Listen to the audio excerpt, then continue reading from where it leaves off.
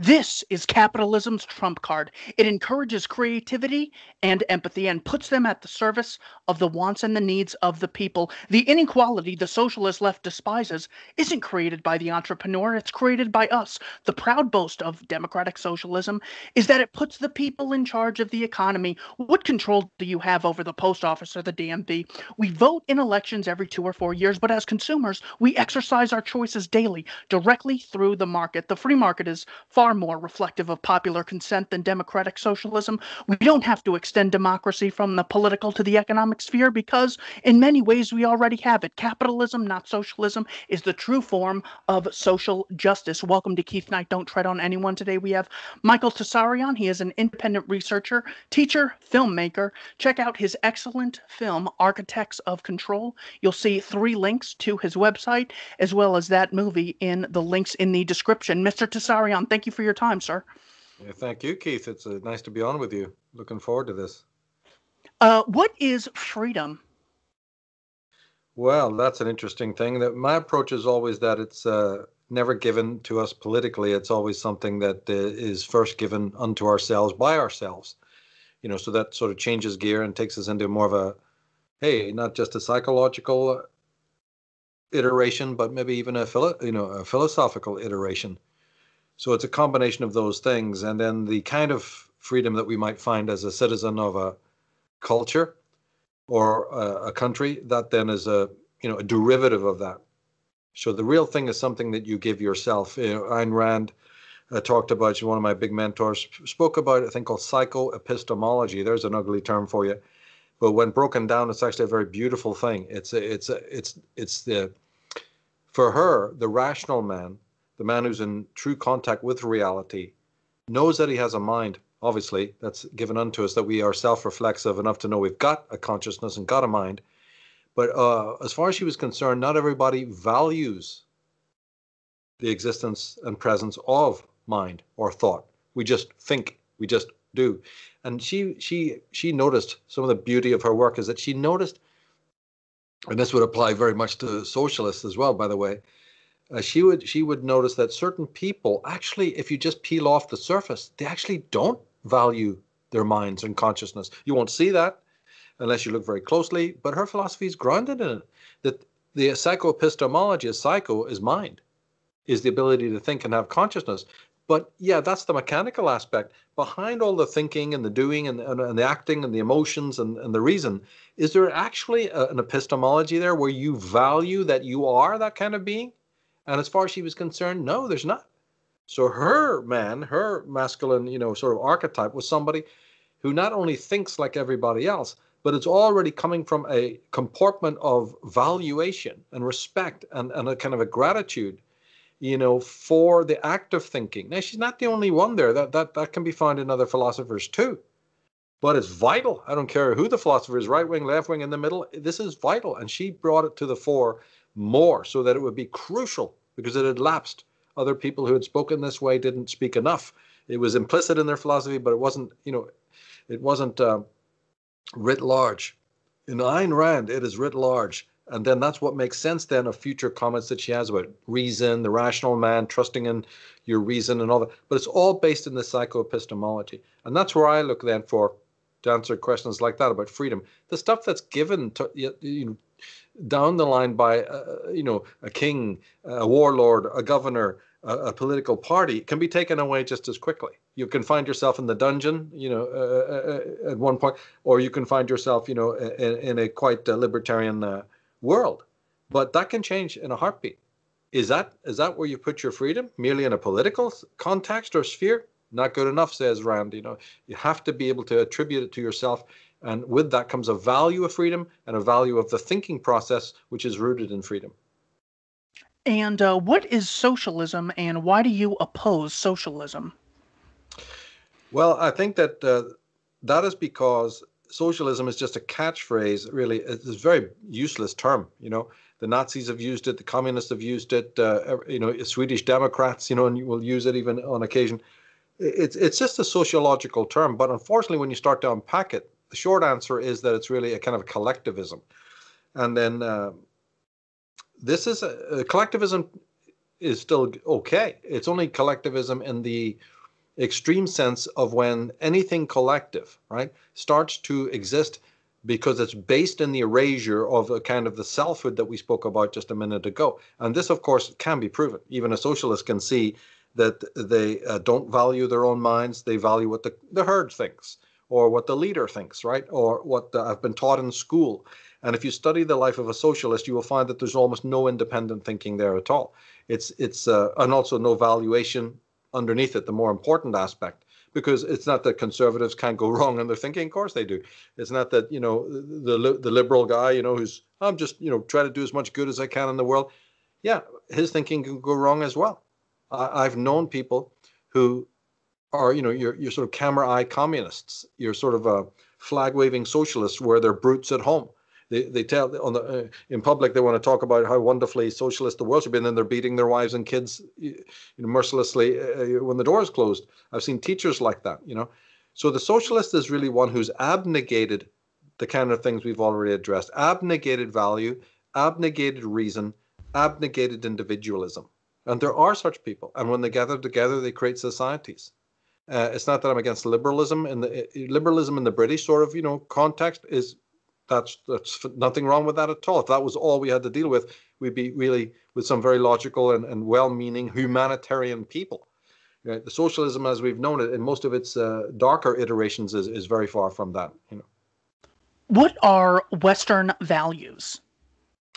Well, that's really a story of ancient history, actually, right? Because although there's been great liberal movements in what we would call the Age of Enlightenment and all the rest of it, I really think myself, and I could be wrong here, but because there's a great argument here, but I think that they start way back in time. I think they start when we were tribal, really, and that the ones that we see in a more sort of urbanized environment are just kind of later iterations, and you pass through Thomas Hobbes, and you pass through Jean-Jacques Rousseau. So there's a lot of modifications as we move up to now. But the real values are something that is set in Anglo-Saxon consciousness, which is the value of independence. Because if you actually go back and study other groups that are not, Western, you won't find that. You still don't find it, right? Or you only find a sort of a veneer of feeling of independence. People are much more likely, say, in Eastern climes and Middle Eastern climes, to not be able to think outside the box, to sacrifice themselves for family, and I mean dutifully, like a servile creature.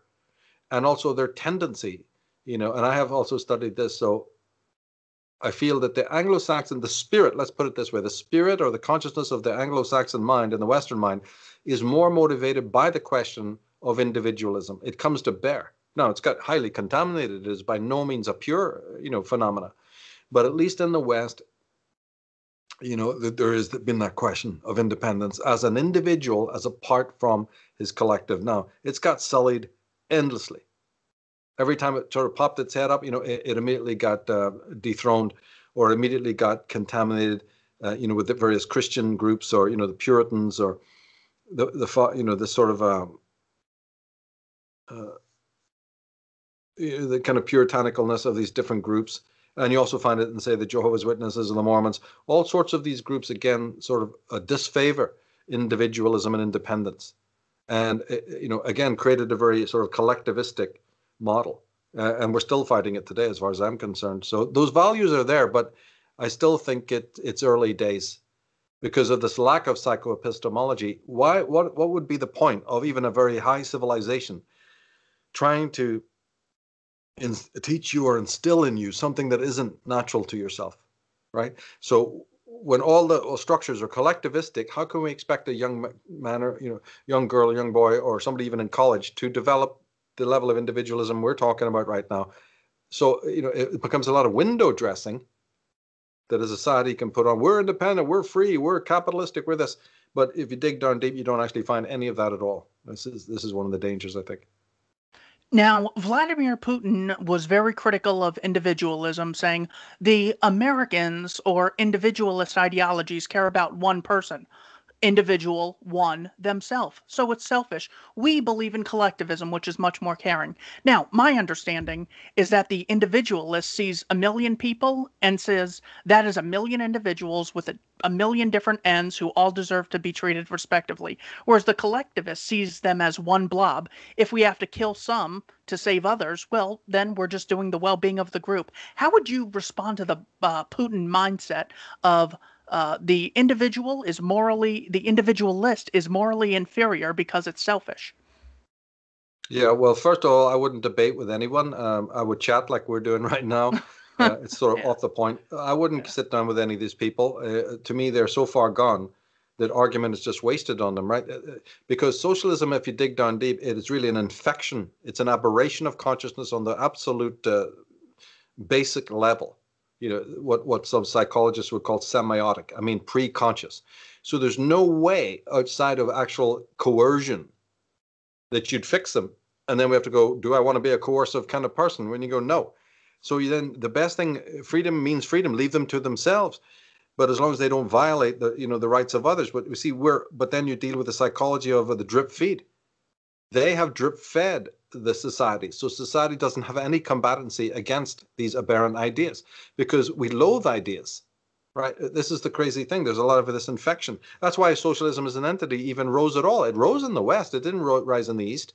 It parallels Eastern collectivism, but it rose as a phenomena in the West. And although they have great champions to fight it, unfortunately, it's gained ground over the years. And that's an incredible story how that happened. But to your point, they are very cunning at trying to demonize, what we talk about when we mean individualism. Those who espouse individualism, including Rand and others, never, excuse me, never doubt that what we call self is self in participation, right? So already the collectivist is shorthanding us. Everything's in sound bites, so their agents dominate the media, dominate. So anyone that calls themselves a socialist usually is fairly lowbrow, right? I've always believed that they're socialistic as a philosophy or whatever you might call it is really pretty much threadbare. It doesn't hold up. It only holds up in these sound bites or if you have an inadequate, counter voice. And even when you've got a very adequate counter voice in the form of just say something like Milo or something like Jordan Peterson, whatever, and I mean him in all small caps actually. But then they don't give that person the time. And there's all sorts of other techniques to silence that person. But when you cut all away that stuff and you see the chicanery that they never really let you speak, this thing is resolved very, very quickly. All of these espousers of socialism misinterpret or misrepresent the case. Ayn Rand and anyone we could talk about who's a espouser, right, of individualism obviously is speaking about man in participation with others and man in participation with civilization. Mitwelt is the German word, right? And you are so, entwined and entangled with Mitwelt that it's actually ludicrous ever to speak, except in pure theory, of a self as a completely distinct objective being. And then if you started to do, say you had a mishandling of the thing and you started to do that, that doesn't lead anywhere because you'll end up in a Cartesian paradox in which that argument now becomes that man, in the Cartesian way, is completely separate, utterly from what's called objectified reality, that other people and entities are now completely objectified. And you can easily turn around and say, well, there's Ayn Rand's philosophy. You call it objectivism, right? Or whatever. No, see, immediately things become very, very false there. By no means did people like Rand mean that you are this Cartesian entity sitting above as a spectator into any kind of world that's extended from you but separate from you. That's absolutely false. She took for granted the embeddedness in culture, that man is embedded in culture. So right off the bat, you see, the socialist is going to try and tell you that you're some imperious, present you as some person who imperiously is speaking about this mysterious ontological self, as if there is some sort of, such entity. when in fact that is not the case. So that's how I would go at it. I would never sit down politically with them to discuss that on the political front. I would have to bring in the philosophy of subjecthood, selfhood, empathic resonance, which is the things that bring about a society or a culture. So, my next question is sort of similar. I'm not necessarily asking if you were debating, Neil deGrasse Tyson's going to be my example, but how you would communicate to the mindset of a well-meaning person who might say something like this. So, Neil deGrasse Tyson is on the Jim and Sam show, and he said, don't get me wrong, the government's always up to something. The government's always trying to keep a secret. The question is, well, they succeed in keeping the secret of, stockpiling it. Look at how much we know about President Clinton's genitalia. If there was ever a state secret, it would have been what he does with, where he puts it. So, I'm curious how you would respond to the mindset of what maybe there are some conspiracies, but even the deepest ones, like between Clinton and Lewinsky, we find out about them. How would you respond to that? Oh, it's true to a point. Yes, there are plenty of watchdog groups. There's plenty of investigative journalists out there. So absolutely, there's even the regular media. So of course, what a person does, but will often come to light. And some of them are very blasé, like Clinton in the White House. These are egomaniacal psychopaths who've left a trail of disaster, from Mena, Arkansas onwards. Over 45 deaths, etc. So of course, some of the blasé ones, it's and then they have falling outs within themselves, and somebody goes and blows the whistle. We have that right now happening. So you have that every year, and you have criminal investigation, and you have brilliant investigative journalists. But again, it's selective to that point. That doesn't mean then that other more sinister conspiracies, like the presence of deep state or whatever it might be, or a phenomenon like, say, Islamo-communism, right, which I deal with a lot, that anyone knows the rudiments of that. In fact, even when it comes to the Puritan groups we mentioned earlier, at the time of the 1700s, 17th century, does anybody really know about, how blood-soaked those groups are? Or say, the Mormon prophet, that you're dealing with a gang, a murderous gang in the same way of a mafia. They played. I don't know why you wouldn't know that. So then you meet with cognitive dissonance. So conspiracy theory suddenly becomes, more conspiracy stroke psychology theory, because you're dealing with cognitive dissonance. You're not dealing with the fact that the evidence isn't there. You're dealing with the fact that it is there, but nobody wants to look behind that veil. And, I think that is a huge, huge aspect. And it comes with the whole idea of not really being in contact with reality, being in contact with an idea of reality. It all ties together, right? And so this disconnect, that even if you brought up something quite mild, right, like British Army collusion with the Provisional IRA, completely documented. The top generals of the British Army have written it in their memoirs. Did it get abroad? That these Jerry Adams and all are not what they appear to be? No. Everybody just, So even even a one that you think would be quite palatable and would explain a lot. No, not even the victims of groups like the Provisional IRA are willing. Oh my God, we've got a key piece here, because of the fear of being a conspiracy theorist, right? So you see, it's something you have to take the deep plunge into, and there's a risk. You can become back crazy, like so many people in this movement, who call themselves conspiracy theorists. It's hard to stay rational, but at the same time, I think it's always worth it. I think it's worth it to look behind the veil and be able to deal with truth. That there is truth out there, truth about AIDS, how that got created, or wars that may have happened, throughout history. I've never seen a problem as why you would not want to know the etiology of things like that. I don't even think of myself as a conspiracy theorist or anything like that. I'm an interested person who's got a high interest in history, perhaps a little bit of the obscure material, whatever, but it's never been outside just an intellectual study, actually. In the last chapter of Virtue of Selfishness, Ayn Rand has a chapter called The Argument from Intimidation, where it's just you just disapprove of someone, and that's in exchange of an argument. It's not anything assisting intellectual exchange. So it is the perfect example when you go, oh, that's a conspiracy theory. Okay. I mean, that's not an actual response. It's sort of like you wouldn't want to think that spouses are most likely the culprit in a crime where the other spouse dies or is killed mysteriously. But that's just the reality when you look into criminology.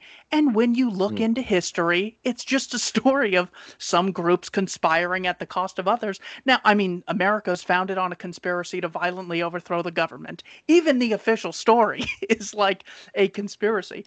What are some Yep. proven conspiracies that you would point to just show someone, hey, here is an actual example of something that's happened. So don't tell me this doesn't happen. Oh, there's so many. This is the most extraordinary thing.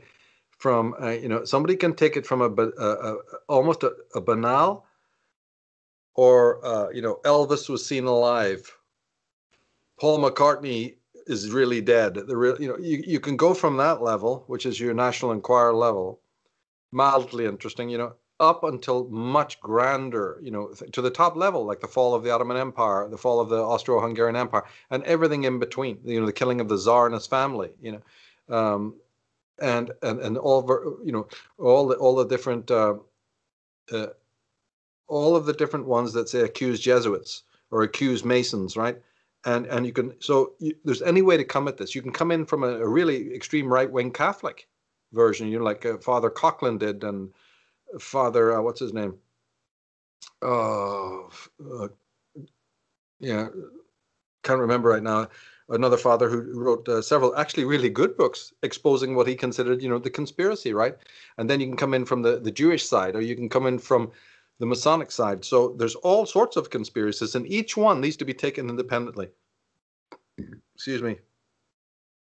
Like I was saying about the IRA, you can just take, and groups like that, you can just say, they founded together, they became active in 1979, let off a lot of bombs in Ireland, caused a lot of havoc, and killed a lot of people. Or you can say, no, this is a secret society. Originally, it was called the Irish Republican Brotherhood, a branch of, say, the ancient order of Hibernians. Well, who are they when they're home? And then, the whole thing about the Molly Maguires and, the cover organizations for these groups. And before you know it, you're in the conspiracy, right? And so there's many ways of coming at it.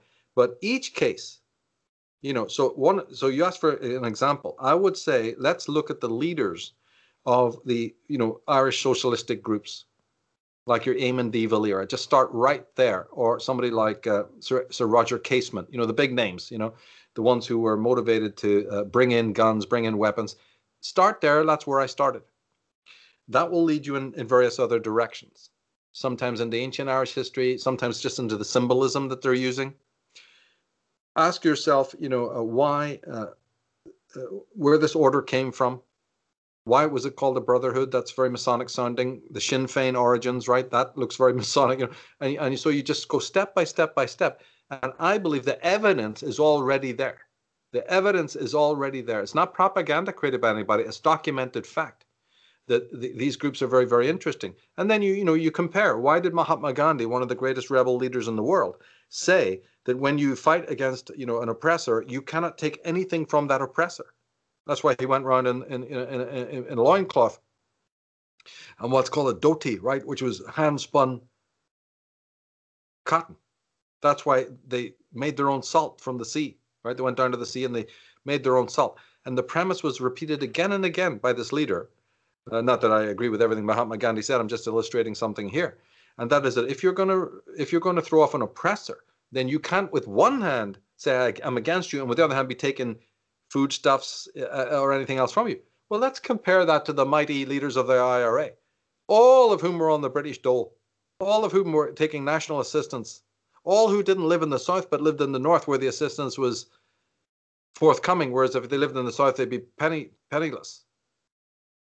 Wow, that's very, very interesting, isn't it? Suddenly these wonderful leaders, with one hand telling you that they're against the British Army, the royal family, and all the sundry, but their wives and their households are receiving checks from that same government. See, most other people would just reject that and not think about that or give that a thought. I, on the other hand, find that extremely fascinating and interesting because it makes me feel that there's duplicity in the minds of those leaders. Right? I'm not convinced anymore that these are real people's champions. I certainly wouldn't want to follow them. And then when you find out that they're nothing but mass murderers, I think that would add a bit too. Right? So it's just about the kind of mind.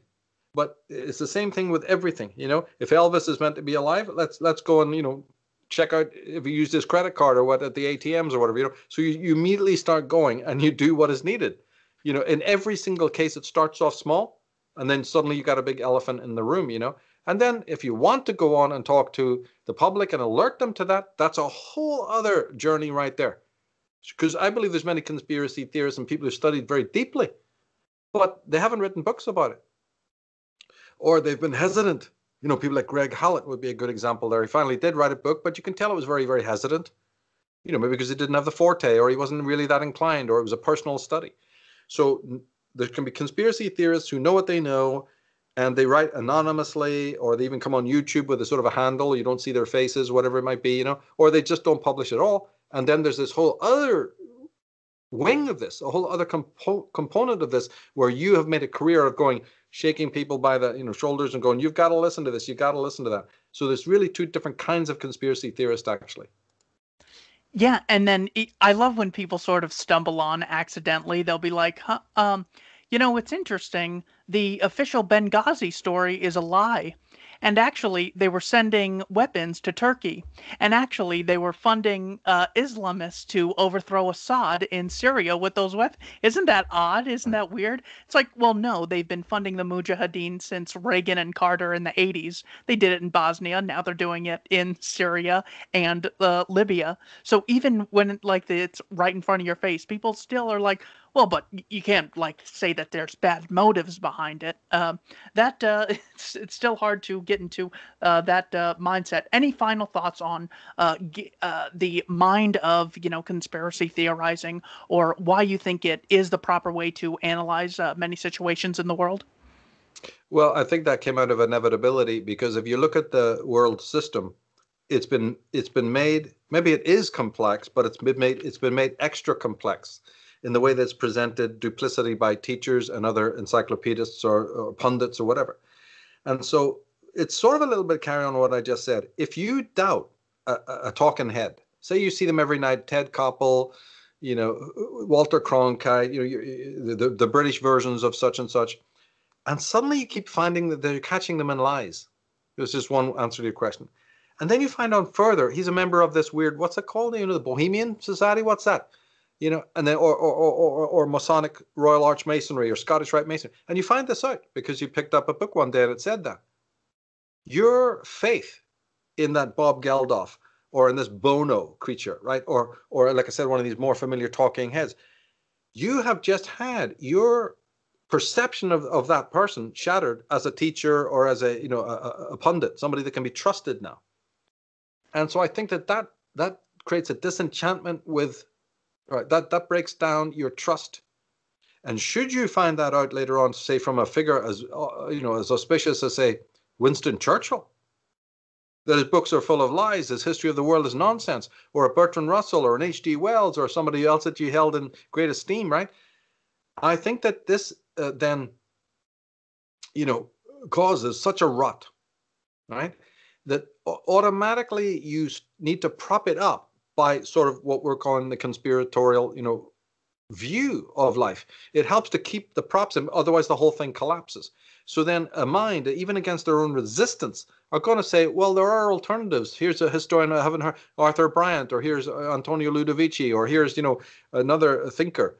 Or I'm going to open my mind, so I'm hearing the other side a bit more than I used to be before, when my world was certain, right? So the uncertainty of modernity, which created bizarre art as well, created bizarre music and all of that, your sort of Stravinsky, your deconstruction of a lot of norms, all of this is coming with the post-Nietzschean mode. And I'm for it. I am absolutely for it, because we're here to talk about mentors. Man, how would we get an Otto Rank? How would we get a Thomas Zaz? All of the people I would cite, including Ayn Rand, as people who motivated me, are people who answer that disenchantment, who are able to see the phoenix coming out of the fires. And that's why I go, breathless trying to talk about those characters, because I know everyone needs it. I know that, it will restore your faith in a way, faith in humanity, faith in that there is still a reality principle back of everything. Now, I want to get into a number of your mentors that I found. If I'm wrong and these people haven't motivated you, just let me know and we'll skip them. What is the most important thing you learned from the work of Anthony Sutton? Oh, yeah. Mo, wow. A quick answer to that is one, that his Skull and Bones group that he seems to have focused on, because they tried to solicit him, so he turned them down and he went to study who they were.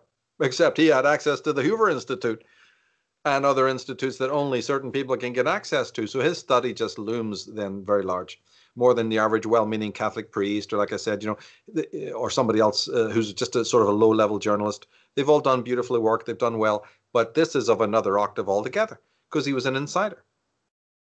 He could get access. He could get interviews with people of his own eminence that normally would go, oh yeah, close the door on a normal journalist.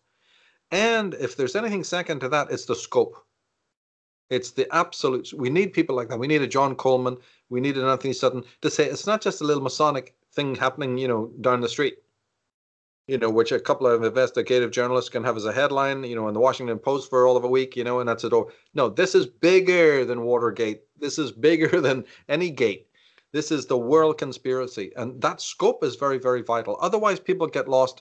Another false shadow play, mirror play is in it's just something we can tidy up. It's just, some liberal Democrat, Republican thing, some left versus right thing that crops up. And that has cropped up. There, a very great many of the conspiracies are of that level and can be knocked on the head with, the right kind of policing and the right kind of exposure.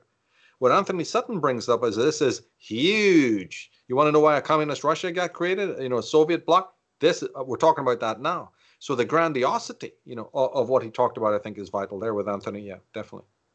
So, books you would recommend: America's Secret Establishment, his Skull and Bones research, and what are the other books or papers of his that you'd recommend? Oh, there's many. The Wall Street, right? He went into the Wall Street issue. Um, he went into the whole anatomy of Bolshevism, how it's funded by the so-called capitalists. Yeah. So he has a key piece there. They're not capitalists, of course. Once you've digested, they're rich socialists. Big difference. Even that piece hasn't sunk in the 21st century, that there's a monumental difference between a true capitalist in the Randian sense, or that kind of sense, and a super rich socialist, in the shape of a Bono or a Friedrich George Soros. Engels, the guy funding Marx, is Yeah, is a rich precisely. socialist. Back to the very beginning. You don't even have to go to Jacob Schiff or any of these other guys. So Wall Street and the Bolshevik Revolution, America's Secret Establishment. You said he did some work on the Masons. Did you say? Well, in the Or sense that derivatively, as he was doing his Skull and Bones thing, but didn't he oh, do? okay, Didn't he do? What's the one? Trilaterals over America. trilaterals over Washington. That's right. Washington, Yeah. yeah, the Trilateral Society. Another important piece, because remember, like John Coleman, G. Edward Griffin, and Anthony Sutton, those three go together well. And there are other names like Dan Smoot and others, but those three stand encyclopedically because, and let's add Eustace Mullins into that. So make it four great authors who show you the connections to the Royal London Institutes and the American organizations. That piece is so vital that if you miss it, you won't have a vision. So how London, Tavistock, Royal Institute of International Affairs, right, your Chatham Houses, and basically the British Round Table groups and structures, which is a huge, huge network, how they impact America's destiny. That is why those four authors are absolutely essential. Now, I know you spoke about her earlier, but I love hearing you talk about Ayn Rand. What are some of the most important things you learned from Ayn Rand? How to think. What is really of value? She gave me the psychoepistemology I was speaking about earlier. Instead of going about in the dark with this placard and that placard and this opinion and that opinion, and you're not in contact at all, with reality. Her first, at 14, I'd seen The Fountainhead, the film, and I'd copied out by hand, wrote out the speech at the end, right? The famous Howard Rourke speech in court. Kept that with me wherever I went. Didn't understand half of it, but it just sounded beautiful. And the power of the film, really struck me. And then in 1991, when I was about maybe around 24, something like that, I picked up one of her books, Philosophy Who Needs It, and read that. Now, right, it was more clear. Something that it implicitly, characterologically had aligned with and supported. Now it was more clear philosophically what she was. It wasn't as daunting. I just totally gelled with that book, and I recommend that book as a starting place for a lot of people who are new into her philosophy, who needs it, and then move from that point. So basically, she gave me to realize the value of having a mind, which is an ontological starting point. You're free then to do what you want with it later, but at least discover that a mind is a valuable thing. It's a tool, yes, yes, yes. But instead of just thinking and just emoting, right, and just talking about reason and all of that, celebrate it. Really, really, really inhale the fact that this is a valuable thing that man thinks. Not just what he's thinking about, but that he can think. And that is, Brandon and her called that a shift in your cognition. Your reason isn't the same as another person. You become superior to those other people. From a personality, behavioristic point of view, there is a difference. And those who think without valuing thought, they're of a different grade. And these are all unpalatable ideas right now. They're all anti-PC, but so what? They turn out to be the things that make a man. It's like when did Conan Doyle say that mediocrity knows nothing higher than itself, but talent can always recognize genius. So she is talking about the genius type and the talented type who go on to build a civilization, not the mediocrities. That's why her philosophy is very unpopular amongst people, especially socialists. What is some of the most important things you learned from Yuri Bezmenov? Yeah, again, his work is more supportive. It's not original, because anybody who'd already been, like growing up in Britain, the Cambridge spies, we grew up with all. My dad was a Marxist, so he had a major meltdown when the Kim Philbys, and Anthony Blunts. So people have been following a little bit, through the 70s, the 60s, the sort of John le Carre, conspiracy world, which is brilliant, and he exposed, or say Robert Ludlum and all. It wasn't such a great discovery that KGB defectors existed, or that when they defected, they told the truth about, what was going on behind the Soviet bloc. And your Stanton Evans, who's a monumental character, American writer. And even before him, you have your Senator Joe McCarthy, right? So it's not that Yuri's work is in any way sort of original to that degree, but it is highly supportive, on a beta level, which is still vital, to support from inside, because we get so much flack as being conspiracy theorists that you're empty, you get nothing better to do, where's your National Enquirer, mate, where's your tinfoil hat? That when a senior KGB operative who's lived in very, very difficult, has had assassination, things out on his head and all of that, speaks with such monumental authority, I think it's absolutely wonderful. So in a supportive way, I'd say that Yuri Bezmenov is a very important character. What are some of the most important things you learned from State Senator John DeCamp? Yeah, well, wow, we're moved into the deep waters here. Again, not that anyone didn't know, right, that pedophilia, child abduction, child sex rings wasn't going on. There's been many who've spoken of that from way back. But again, having a major senator, like you had Gary Allen, in the politics, and major figures in the church, and major breakaway people like Father Roberto, Alberto Rivera, and all of that. So, and especially for me, because my work always focuses, not just a little bit like other people do, but it is majorly dependent upon a very sort of highbrow type. Not that I've not added a lot of my own thought to that, as I've done with all the authors I study, but yeah, it is dependent on those. And so this say John DeCamp's exposures, although again not original, right, are immensely important in the wider story of very dark satanic organizations operative right today in the American milieu, behind entertainment, behind rock, behind country and western, behind that monstrosity, of just Hollywood TV. Some stuff is leaked out. Yeah, great. That's tip of the iceberg. And if you put a book like that in front of people, more likely they're going to listen and go, I'll take that up now. You convinced me, mate. Lieutenant Bo Greitz, Ted Gunderson, chiefs in the FBI and people of that ilk. Yeah, makes my job a lot easier. Oh, yeah. For people unfamiliar, he wrote a book called The Franklin Cover-Up, and it all came about after he said, people are saying that there's some, ring. This is ridiculous. I'd need to see the facts. I'm waiting to hear the whistleblower. And then a guy named Paul Benassi writes him a letter from jail saying, I'll tell you all about the ring that I'm a part of. So he called his bluff. And then this senator was kind and open minded enough to keep his word and interview the guy. And he says all this stuff that the media was misreporting, but was able to be verified. So we have an extremely reliable source that Noreen Gosh used to get information on her son. So we could get information about, I don't want to say who they thought it was, but yeah, and then Ted Gunderson. Yeah, John DeCamp was just so good on all that stuff. Yeah. Uh, what are some of the most important things you learned from the work of Thomas Sowell?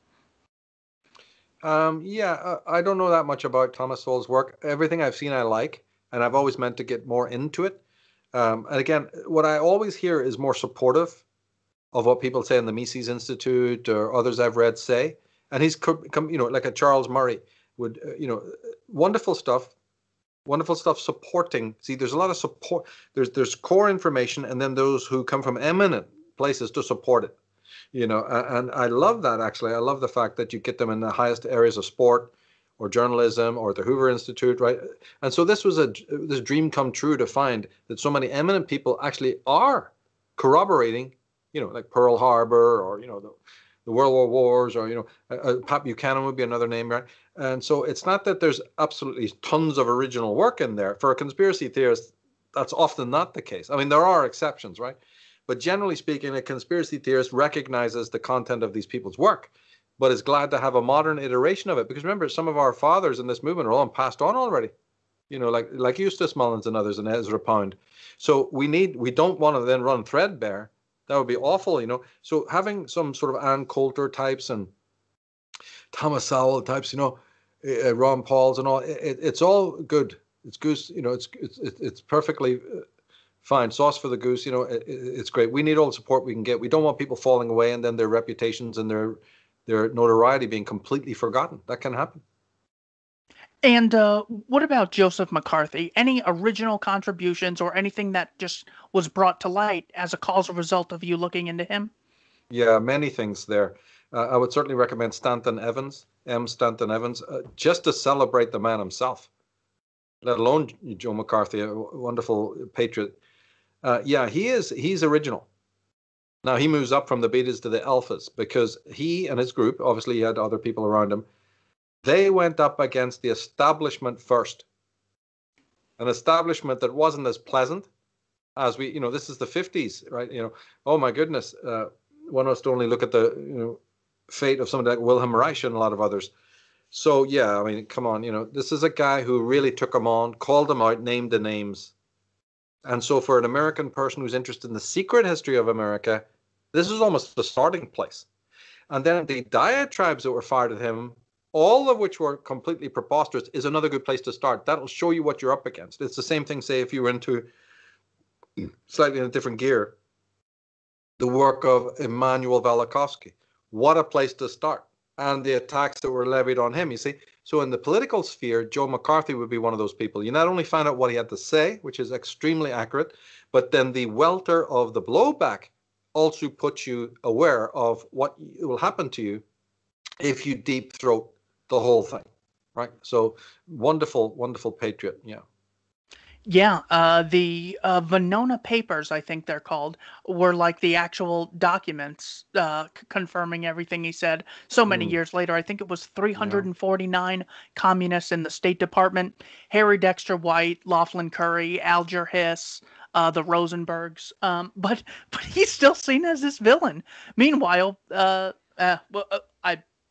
get into those people later. Alan Dulles, the Dulles brothers. Yeah, certainly. What are some of the most important contributions or things you learned from Robert Welsh from the John Burke Society? Yeah, superb patriot again. And I was introduced to that through the work of G. Edward Griffin. I had heard vaguely of the John Birch Society, but didn't join myself because, unfortunately, after coming out of Ireland, Northern Ireland, and this is just a foible, right? But I've always had a feeling, if you want to call it that, that all these right-wing groups, of which I completely support, are infiltrated by the enemy. And I'm an outsider in America, have a green card, all the rest of it. The last thing I want to do is be deported when I've just got to the place, right? So the hard facts of that was, as much as I would have loved to go and actually actively support, yeah, but I'm not an American yet. I can't vote yet, right? All of these things. And why put a target on your back? So just out of self-preservation, ideologically, I was aligned with these groups, and they've been around a lot longer than me. So, my contribution isn't that crucial. So I just had to stay back a little bit, partly from this rational fear of knowing that these organizations have been thoroughly, what's the word, infiltrated by communists. So I just had nothing to, and then, because of my status in the country, being very patriotic at the same time, I just knew that, look, as much as I'd love to join some of these patriotic groups, it's really not logical to do that coming out of Northern Ireland. If you came out of Southern Ireland, where the person is much more favored because they're Republican, they're socialistic, they're collectivistic, and they may even be tied in with Jesuits and stuff like that. So they get more green cards handed to them. This is back in the 70s, you see. They get more favor. People in the north of Ireland don't. So to get into America, to get a green card and all, was very, very, lucky, all that. So I just didn't want to compromise. But yeah, Robert Welch and the whole group, support their work. Stuff I've listened to all the time. I've got books of their memoir. I'm reading one now, a masterpiece by the leader of the John Birch Society now. So it's just, and I'm plowing through that work. So I think they're an extremely brilliant resource, and I do recommend that people support them. What's the some of the most important contributions from Pat Buchanan? Well, I like his writings. He's not perfect, but I'll tell you one thing. His book, I've always been studying the Second World War, especially the duplicity of Winston Churchill. So his book, Churchill, The Unnecessary War. It's called The Unnecessary War, Churchill, Hitler, blah, blah, blah, right? Subtitle. What a book. That book definitely contains original stuff. And if even the material there, if it isn't original, some of it, you won't find it elsewhere, because I know I've read so much. So to find what he's put there, and not just him, but he's got a team, the research that team has done and he himself has done makes that book one of the most important books of the 20th and 21st century. So just that book alone, not even the rest of his work, just that book alone contains extraordinary information that must be made part of the narrative. I'm not a fan of Hitler. I don't buy into anyone who tries to minimize the role, right, of Adolf Hitler or make him into some kind of paragon. There are people within the conspiracy movement who do that. I am certainly not one of them, right? But at the same time, what do we know about the equally aberrant characters in Romania, in Hungary, in Poland, in Czechoslovakia, whose decisions changed the fate of Europe? We always just want to look at one guy, or Mussolini and Hitler. Hitler and Mussolini, boy, that covers it. No, it doesn't. You had fiends, like Franco and all of these people, right? I want to know about them. And believe me, that book goes into it. So full marks. How about the work of Sigmund Freud? Yeah, I got a very high regard for Freud. I think he's one of the essential people that we spoke about earlier. That we're after the Nietzschean age. There'll be different kinds of free thought.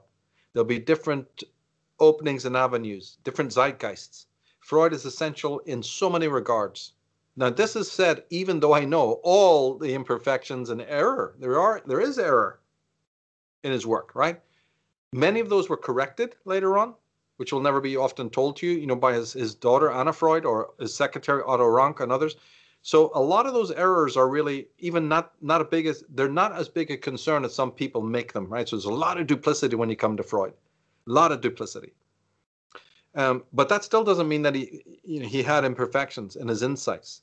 And I talk in my work about what they are. There's really two that are hugely great errors in his work. But in general, he's essential. And even in terms of his sort of bestial rendering, he gets hammered by Christians and other people who don't know anything about him or his work. They'll hammer him because they'll say, well, that picture of man is a beast. We don't need to listen to anything else he says. Sure, that's not correct, right? And it actually isn't correct. They're right to that extent. But the thing that Freud was doing, if you'd read him more, is he wasn't actually really, he wasn't convinced that man was a beast. What he was doing was, he was continuing what Nietzsche and Schopenhauer had done, which is pull out all the plugs and let's have a reset so that we understand man without all that supernatural, angely, fluffy stuff. I want to look at man, what now would be called phenomenologically, right? It's just look at man as he is of a day, in his dark dreams, his hatreds, his insecurities, right? His hang-ups, right? And I love that. I know, and I know why the others don't, because they still want that supernaturalism. They still want all that airy-fairy stuff. Like Nietzsche, he swept that away, and he wanted to see man as an existential being, part animal, after being at the head apex of the, what do they call it, the food chain and all. Yes, he did look at that, but that's not just because he had some rude understanding that man is a primitive beast that came out of a cave. That's a totally misunderstanding of that. What he was doing was an exercise in materialism, an exercise to materialize, to reductionism would be the better word. And as horrible as that sounds to people often, and in many ways is, the Freudian version of it has a lot of credibility and was thought out much more than just, I'm a raw materialist, don't tell me anything about. This is a man who meticulously studied religion. His father begged him for years to return to Judaism and he wouldn't do it, right? A man who had thoroughly studied inside out Greek culture, Egyptian culture, right? His first awards were given in the subject of history and anthropology, not psychology, right? So the man was really, what do you call it, a polymath. And then he's one like Hegel, who you cannot take down. He wins no matter what, because every time somebody tries to scream in Freud's face, Freud wins, because you'll see the Freudian slips and you'll see the Freudianism of why they're against Freud. Don't try to take on Freud, because the very things you're going to say will cycle back, and he goes, yeah, I told you so. You got those hang-ups, right? It's a mother thing. It's a father thing. Watch out when you start throwing darts at Freud, because they'll be pointing one finger and three pointing back. The man has understood your sublimations, your compensations, right? Your veiled compensations, the stuff that lies underneath. So, I love that. I think that's absolutely marvelous. And the main reason, to answer your question, is he brought introspection back, which the positivists, and many other of the Cartesian world either erased or were putting on a merely superficial level, right? He was, well, the two things. One, he brought introversion back as a necessary component of human dignity and existence and identity. And he showed, against Descartes and the whole rationalist school, you're not, as you think you are, in control of any of your behavior or your thinking or your awareness. That is massive. How can you then fiddle about with some smaller errors that the man made when he's handed you something so magnificent? How about his excuse me, how about his nephew, Edward Bernays, who wrote a book? One is called Crystallizing Public Opinion. The other is just called Propaganda. The New York Times, when he died at 103, I think, called him the father of public relations. Have you read any of his work? Oh, yeah, many times. And he is the father of public relations. Yeah. He's along with some other pretty awful characters. No, this was a very awful person who himself was a public relations officer for himself, his own image. And one of those things that he did to, enlarge his own persona was to keep citing that he was the nephew of Freud. So Freud had married a lady who was called Bernays. Her family name was Bernays, right? And so her brother or something, was the father of Edward Bernays. So the connections are fairly tenuous, and they're even more tenuous because Freud, as an ultra-conservative, would never, for multiple reasons, have endorsed anything that, in fact, it would have been so scurrilous, he would have recoiled utterly from any commentary about the mass mind or how to manipulate it. He wanted to liberate it, right? Not oppress it through subliminal techniques or persuasion or anything like this. If the man had still lived, I'm sure he would have taken a very big cane to his backside after Edward Bernays tried to, popularize, if that's even the, and especially in America, because Freud had written off America in no uncertain terms, in the most vitriolic way. Didn't care to follow the translations of the titles of his books, didn't care if any book of his was published in America, had made resounding no-nos about it, didn't help the APA, didn't help the Freudian Society. So Jung turned out to be the golden boy, you know, the wonderful golden boy of America, with institutes springing up all over the place. Freud, as far as he was concerned, the place didn't even exist. His final statements were something like, they'll never get what I'm talking about anyway, so why are you all bothering? Yeah. How about And the he was work? serious. He was totally serious about that. Yeah. How about the works of Carl Jung? Yeah, well, they're essential. And I've had a long, very long love-hate relationship with the man as I picked through his work to see if there's any weaknesses and all the rest of it, right? And went on a journey of colossal proportions, labyrinthine journey to do that exact thing. So Jung plays a very big role in my life. Mostly a lot of hate in the 90s and saying, oh, no. But yeah, glorious, right? Incredible story there. Probably the only greater journey was studying Heidegger. It took me on a much more labyrinthine job, but taking out Heidegger, then the next Admundsen goes to the South Pole journey, was with Carl Jung to try and sort of play devil's advocate and disprove him. And I have a large dossier on that that's going to be into several, premium programs I'm doing on Slave down the line, where we go into all these fascinating details. However, at the end of that journey, I've come out supporting his work, not casting him aside or any of that. I actually think he was one of the greatest teachers and philosophers, but by God, have I gone through a full, dirty laundry investigation of the man to make that to myself, to verify. Because remember, although great he is, if you're a skeptic, well, he sits alongside a lot of very great people too, and he plagiarized a lot of them. There's huge chunks of Schopenhauer and Nietzsche uncredited in Jung's work. So it was thought like that. And they're not the only two I could cite. There's many others. Teilhard de Chardin.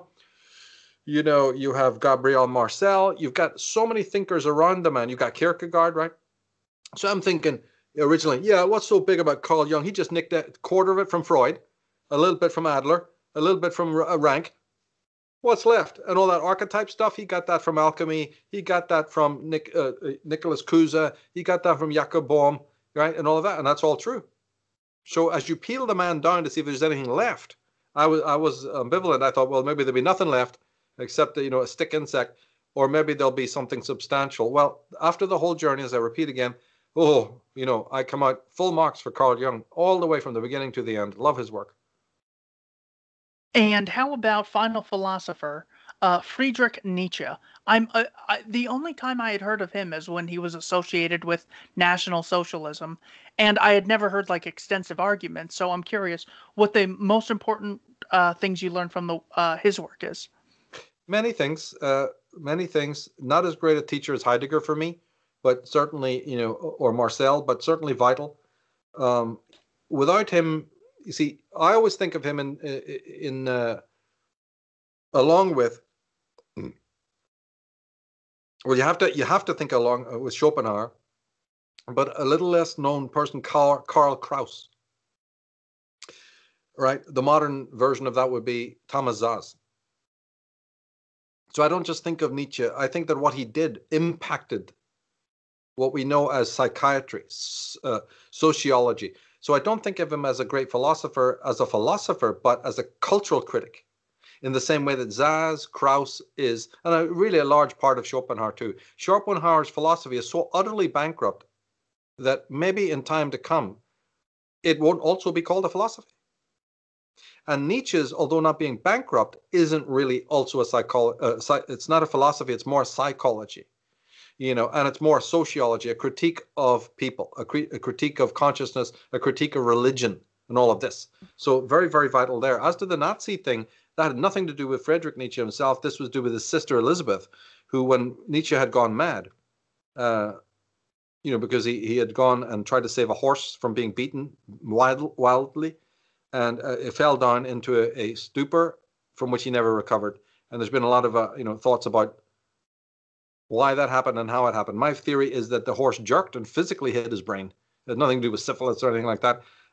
Anyone who knows about horses know that they twitch. And if you come running over to one and grab it by the snout, the very first thing that the horse will do will jerk. And have you ever seen the size of a horse's head and think of the bone in there? Mm. That's like being hit by RSJ. So the poor man probably had was hit. And at the time in the furore, he doesn't think. It's like when you could be really badly hurt and you're not aware of it till later. I think he had something that damaged his brain at that point. But getting back to the point,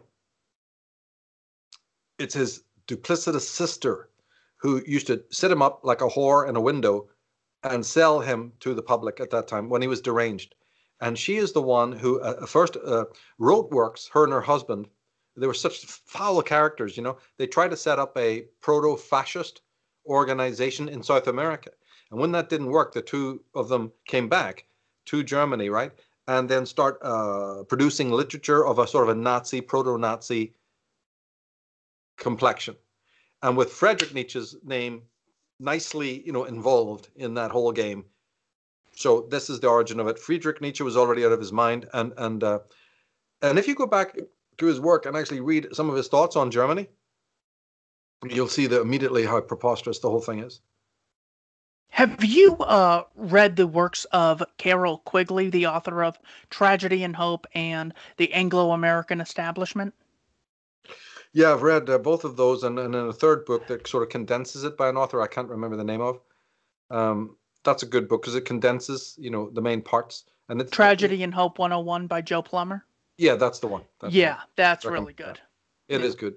Yeah, there's again, he is another one we should include, Carroll Quigley, because that would be number 5. He is the one who originally opened the door, and look at the eminence of this guy, right? I mean, you can't get any more eminent.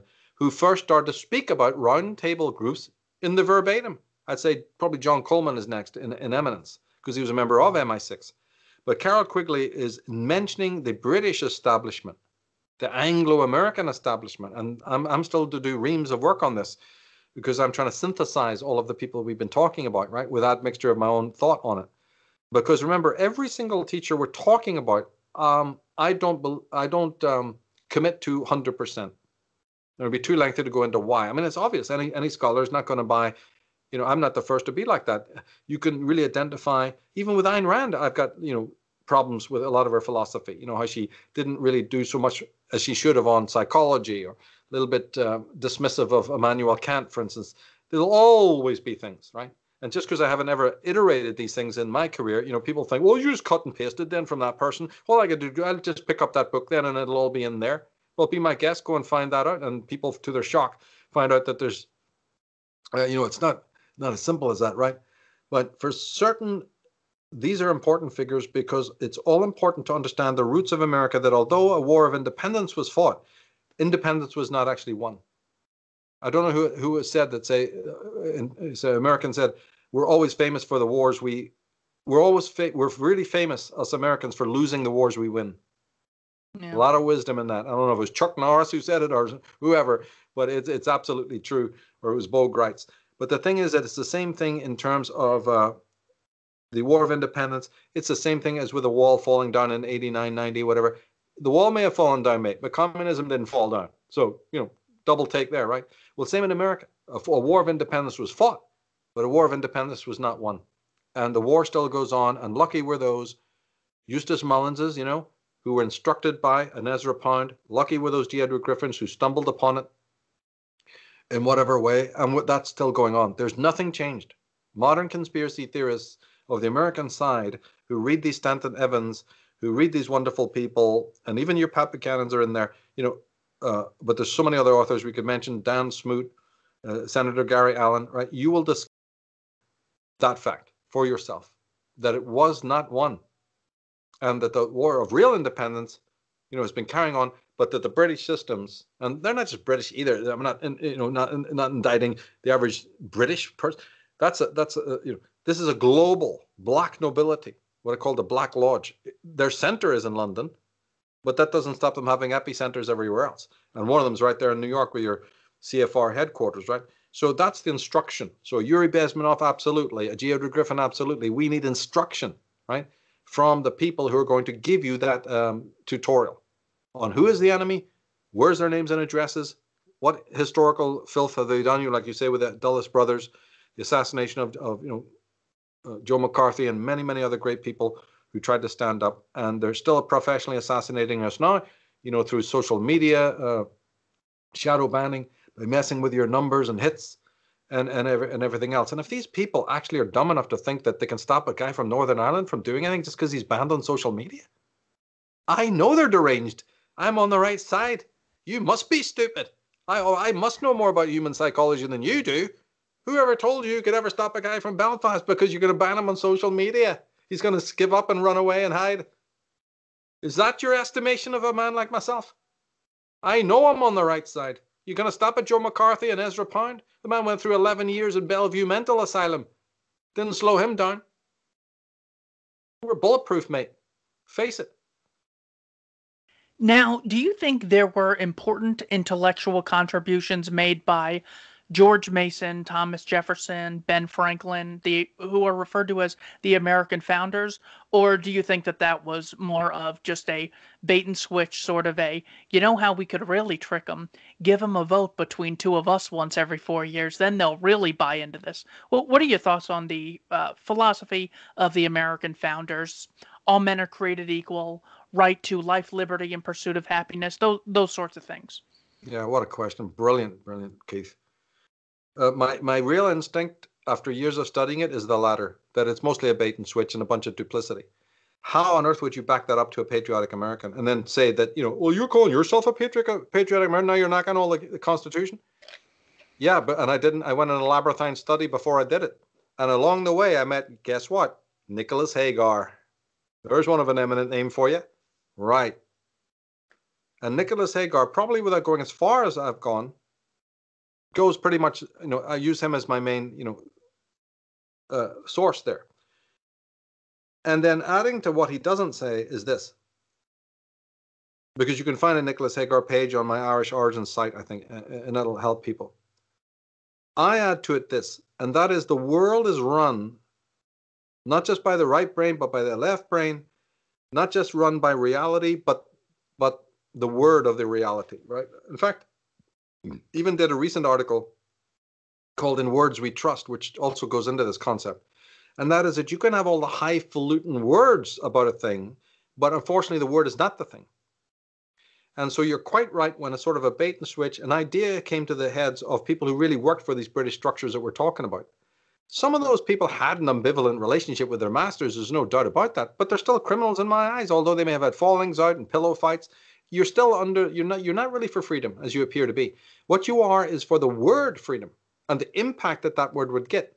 Or, there's a thing I did called the Declaration Deception, in which it was discovered through this wonderful photography that they have now, that underneath the very word citizen, right, on the Declaration of Independence, actually still there, visible to not the naked eye, but to this instrumentation, is the word subject, which was crossed out, as it were, and the word citizen, a more pleasant word. Yeah, and as I said earlier about some people go, oh, that's fine then. They just made a correction and they rubbed it out. We do that every day. But I've got a brain that actually sort of in the Sherlock Holmes mode goes, could we rewind and tell me, what? Would men who really had worked for 40, how many years did they work to write that document? And then right at the very last draft, write in the word subject, which is, used by the Queen and all the royals. That's how they're still thinking up until the moment of the writing of the Declaration of Independence. I'm worried about that. That does keep me awake. It might be an accident, just like, the detractor will say, but it may not be. And then if it is not, then look what we've got phenomenologically. We've got evidence of deception right in front of us, which is why I call that little program, the Declaration the Declaration Deception. It's been shadow banned. It's still on YouTube, but you have to put my name in and search for it. So that and many other things, and then a much more robust study showed me that it's mostly a sham. And that's why, do you see that in the movement of America, it's always been going in the wrong direction? Forgive me if I'm wrong, but when your first step is pointing in the wrong direction, probably you're not going to get to the goal that you thought of. So the deception is often in its induction. Where it led is almost the proof of the original, precept. So yeah, and I've written on that. They can see my article called Constitution Con that's on the Michael Tsarion website. And I'm not saying that everyone needs to believe it. I'm just laying out what evidence I can find. And it still doesn't mean that the Constitution isn't a working document. right? And if it was blended with the Articles of Confederation, or some sort of, update of the Confederation, and then with the Bill of Rights, look, I'm still for it, I'm still okay. But at the same time, as I say, digging down deep into its, the real complexion of it, look, it is parchment idolatry. It is the love of words, which words is not the thing. And that has to be understood. You cannot tell me that, if I say carrot, that the word is the same thing as a carrot, right? A donkey ain't going to believe you anyway. I can bet you on that. The donkey knows the difference. Why don't How we? now? How about the work of G. Edward Griffin? What'd you learn from him? Yeah, you can't even imagine. He was, when I got to America for my longest stay, I had several shorter stays in the 80s. When I got there in 91, it was about Desert Storm. So I start getting into, Reverend Jack Moore, into Father Chick and not Father Chick, but the Reverend Chick. And I got into Lord Davis, right? And some of these Christian thinkers, Eustace Mullins and so on, right? And as I was studying, then one of the big names in the movement, as you're trying to find books and you're trying to find tapes, was Ed Griffin's work, right? And his stuff on the Federal Reserve. This was one of the big detergents for doubt, because even in the early stages, I still had doubt, right? Even though I was fairly committed to the study, and after coming out of Ireland, I didn't need any kind of, acculturation moment to study conspiracy. It was what I saw with my Marxist father, and just stuff in the streets of Belfast, newspaper propaganda, whatever, right? I was already sort of inured to it. But still, whatever sort of little bit lingering doubt is there, mostly from the voices of other people. By the time you've read Ed Griffin and men of that caliber, it's all over me, right? If you read Stanton Evans and these people, right, it's all over. You are a different category now. There's no doubt about it. Because they have the citations, from the son of FDR, from the daughter of this and the cousin of that and the uncle of that, confirming it. Because they've done their homework. They've been to the Library of Congress, and they've done their work. And so he is one of the most thorough writers. He was also a filmmaker who made many, many, many videos. And the videos are so controversial that everyone else in America is dropping it, not talking about it, but he did. And so those, like the Capitalist Conspiracy, but he made 6, 7, 8, 9 others. Yeah, second to none, really. Very, very high on the list. Yeah, he was great. I love when he was. It's so funny seeing him as like this young guy in a suit and tie talking about how communists will infiltrate America using, riots on the streets where people would then justify the police state they otherwise would not have, which is going to be run by the same communists that are supporting the rioting and the looting and the No. terrible chaos. And he's like reading the own words of like the strawberry incident, I think is the name of one. Or, I mean, just think of the primary documents. He cites Frank Vanderlip, one of the guys in the meeting at the federal or at J.P. Morgan's house on Jekyll Island. It's like I never even thought to, let's look for the primary sources. I just thought, all right, the teacher tells a story, I parrot the story, that's history. It was never even introduced until I came across his work. And do you know that he did a video on the black movement and how we think BLM is new, right? Now go to Ed Griffin's, socialism videos, and you'll see one that tears meticulously into how disenfranchised black people were used by the Communist International to undermine, the sovereignty of America. See, I'm not against a lot of the ideologies of oppressed peoples or even women or whatever it might be, but I am against the lengths which these subgroups went to in order to, make their point or, get equality, actually de-equalized the whole of America. So, hey, if you got, I love Mary, Godwin, or she's more well known, Mary Shelley, and I can read liberals. Some of my greatest mentors in their early lives were very, liberal in that sense. So it's not something that I have a case against. It's just that I do have it that when you form an institution to help you, you form an order that then has so much of a destructive effect on the body politic, on mainstream, that you're no longer assisting. You're actually now undermining. And it's so strange that in the 21st century that has to actually be iterated. In fact, half this that we've seen since Trump got an election, I'm still working out why do we have to explain any of this to anyone in the whole wide world? They're so basic, and yet the reset is reset back to zero. reset back to imbecility. And very similar, Eustace Mullins. What are some contributions of his? The main one was that through him you find out about Ezra Pound. He actually did write a whole biography on Ezra Pound. It's a really good book called A Difficult Individual. Now, I had heard about Ezra Pound from his influence on dozens of the more famous people like T.S. Eliot, Ernest Hemingway, and dozens of others of the world's greatest poets. He is actually behind it. He was actually James Joyce. Can you believe it?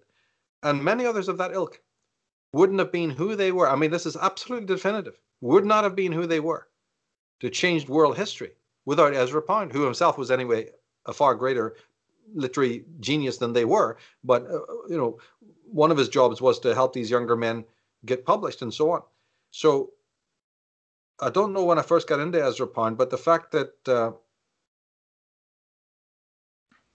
I can't remember the exact details, but when I got to America after the 90s, start reading this man.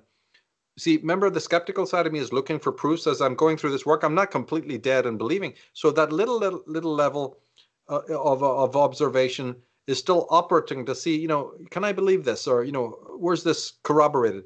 And when I found out that Eustace Mullins was the disciple and protege of Ezra Pound, we're on a good track here of confirmation. America's greatest poet, look it up. That's what it says. And then same thing I would do when I was looking at the Lyndon LaRouche material. Here's a bunch of Marxists. Originally, they've sort of gone through a chameleon change. And I like a lot of their work. His Webster Tarpley's, his Jeffrey Steinberg's. I like a lot of their work, but I'm looking for corroboration. I'm not just buying it wholesale like a lot of their audience did. The corroboration was in their details about the British royal family that most Americans don't know anything about, or the House of Hanover, or the houses of the Black Venetians in Italy. I know all of this stuff because I've been learning it, growing up in Britain. So when the Lyndon LaRouche crowd, for all their faults, are still being very accurate about these royals, that's a very strong sense of corroboration that it would be wasted on an American, but it's very attractive to a man like me going, he's right there. All these alpha lodges of Freemasonry, absolutely, they're telling the truth. So, so that gives you, it endears you to that group. Not wholly, I never commit wholly, but it's very, very good research-wise to say, oh, look at these guys. This is, Dope Incorporated. Just read that book and tell me if there's one false line in it. There probably is, but as I'm saying, and then generally, the preponderance of the information is marvelous, despite other, worries about their origin being highly Marxist and whatever. Yes, but see, I'm a very open-minded person. It doesn't matter to me that the guy is a Christian or the guy is, an ex-Marxist or whatever. I'm looking at the material and I'll make up my mind. That's what I've done even with normal, literati, let alone the things that you come across in the more alternative movements. You said you came to America during the first Gulf War. Are you familiar with the babies and incubators lie that Hill and Knowlton gave to this girl who was the daughter of the Kuwaiti ambassador? At the time, do you remember seeing that and thinking, I'm going to have to look at that? It sounds like a fantastic story. Or at the time, were you just like, oh, that's horrible, we should go in there? No, I knew the whole story. The Kuwait is absolutely ridiculous. It shouldn't have even existed.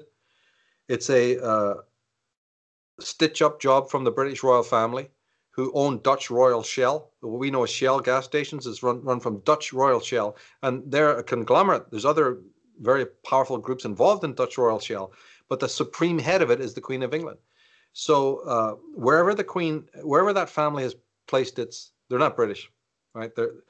You can trace them back a long way, but I would prefer to think of them as the House of Hanover, like average Scottish people do, right? They're the House of Hanover, the House of Orange. What a gang. What a gang of mass murdering psychopaths, right? So wherever that gang puts its foot in the territories that they own, there's going to be trouble. So the pillow fights that they have are legendary. My work does focus on that and will continue to do so. So no love of Saddam Hussein or any of those fanatics, but at the same time, Kuwait was part of Iraq. It was part of the greater Persian Empire and all of that. So as was, Palestine, Israel, all of that. All of these things are artificial. Okay, so Kuwait was artificial, and then the lady you just spoke about retired to 1 million, 140 acres of, just along with what's his name, the Secretary of State at that time, Why does his name escape me? James Baker. Baker. She worked for him. Others did. They all retired to sumptuous, positions, monies for leading this. Not that the press is independent anyway, but that thing was made for TV, and it was one of the first simulacrums. Taking it from Baudrillard's side, where it's smart weapons and all of that. That was the first iteration of what Baudrillard had predicted would be coming. I think not predicted, he had predicted it, and Baudrillard actually commented on Desert Storm as being a virtual war. It wasn't boots on the ground as people thought. It was one of these peculiar simulacrums, which he predicted would be, he said that the civilization was going in that direction, and boy, was he right.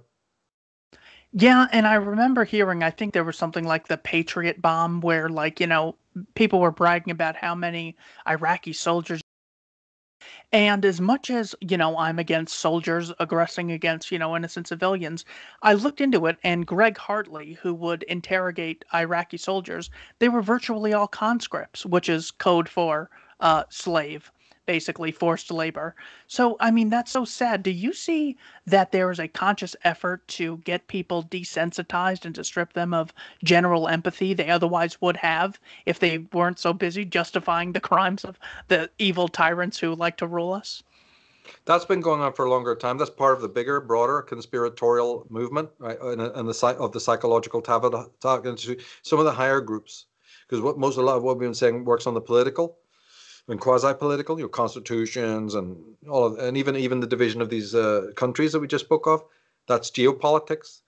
What you've just addressed now is the little bit broader, Fabian movement of the whole gnawing away at Western civilization that we started with, and by the way, just a point with Meet the Press, when both, just one anecdote about that is that when both Bush and Kerry were interviewed by Tim, his name I can't remember, Tim Riffat, right?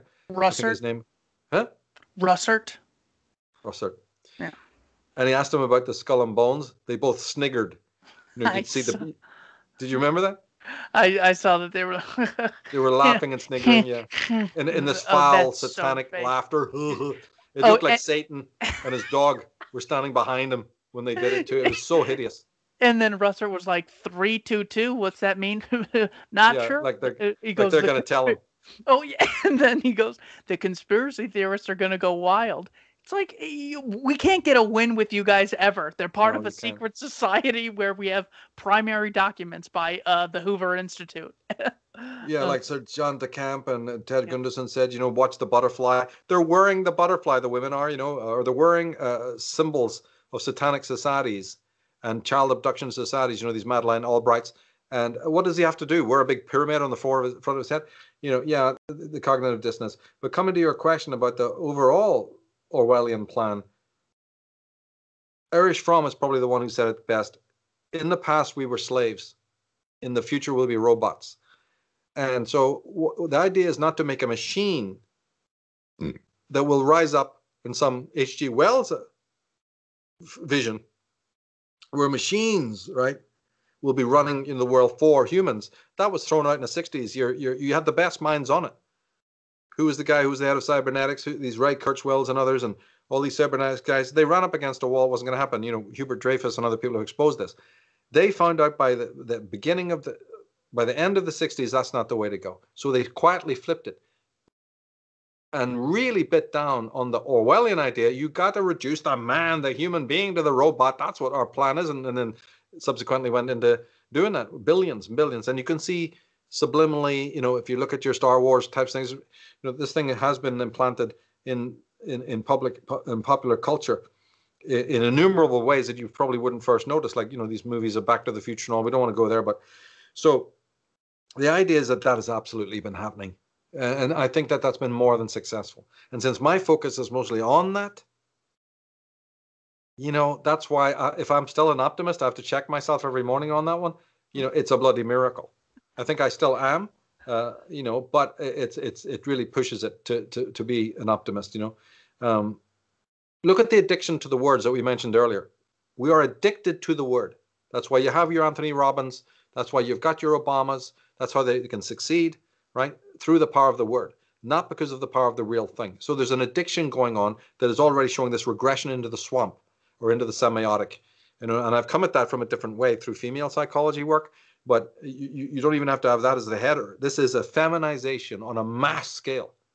And that's not to indict any female, because the female is the victim of this as well. I mean feminization in terms of typology, right? And both males and females are in, they're in extreme danger, DEFCON 1 danger because of this.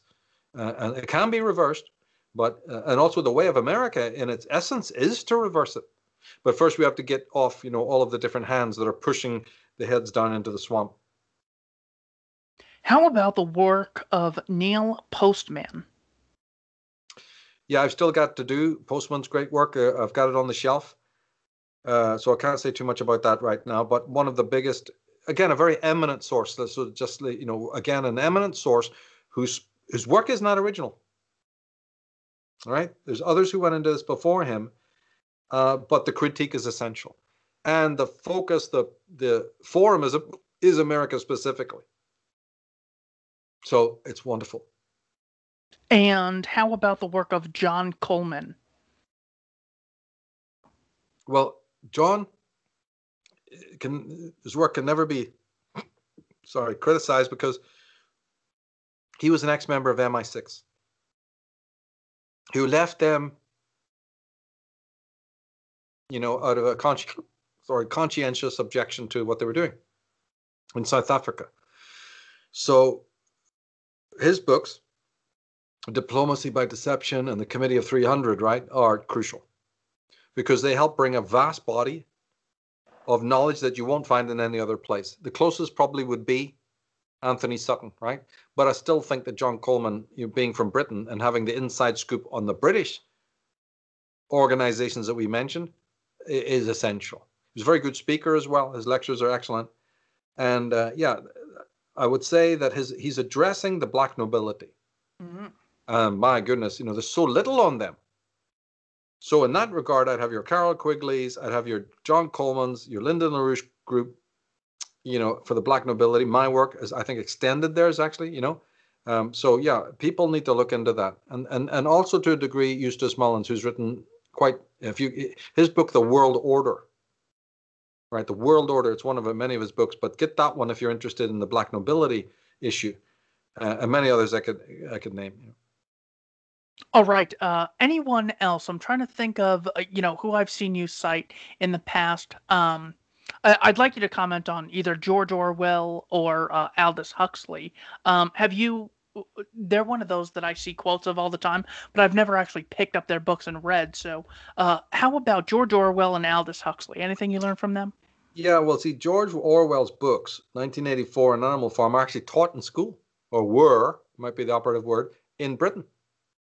That was it. There's all sorts of books that these were compulsory. You're not going to get around it. If they didn't pick one book that one year, they'd pick it the next. And I think for a short time in American schools, they did too. But the thing is, that's probably all knocked on the head, right? So yeah, here's those conspiracy nutters, right? Look, once upon a time, all kids in all schools in England were, taught those books, and H.G. Wells as well, and so on, right? So British sci-fi is absolutely jam-packed with stories about, future world, global villages, The Prisoner, Blake 7, Doctor Who. I could go on. Even Space 1999 had issues, had covered that. And it actually goes on. Equator Mass. The bulk of it is talking about this. And so they've left no stone unturned. In fact, some of them were so futuroid that they actually did talk about brain implants that would prevent you from rebelling against Big Brother.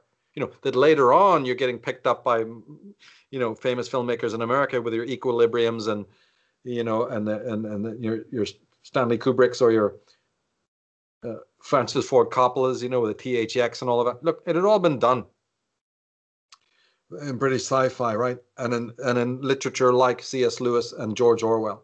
So this was a group of anti-socialists who, because of their eminence, right, and because of their position, don't forget, as young men, they were socialists.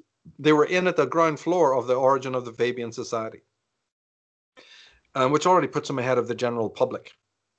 So while you're watching Coronation Street and other shash, These guys were in there knowing, what the agenda of the BBC was, what the agenda of, the Observer magazine and all of it. They were following it, and they were seeing these Fabians constantly being employed in the top positions, being seated all around.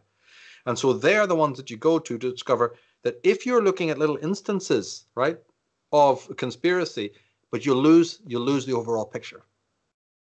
And if you go to the big picture, you won't remember the actual individual names or institutions or organizations involved. So these Orwells and all help you gain, so you ask what I learned. It's like I gained the right perspective at the canvas, that it's completely fluid. And that all my friends and colleagues, all these co-students that I've run into in America, none of them were doing that.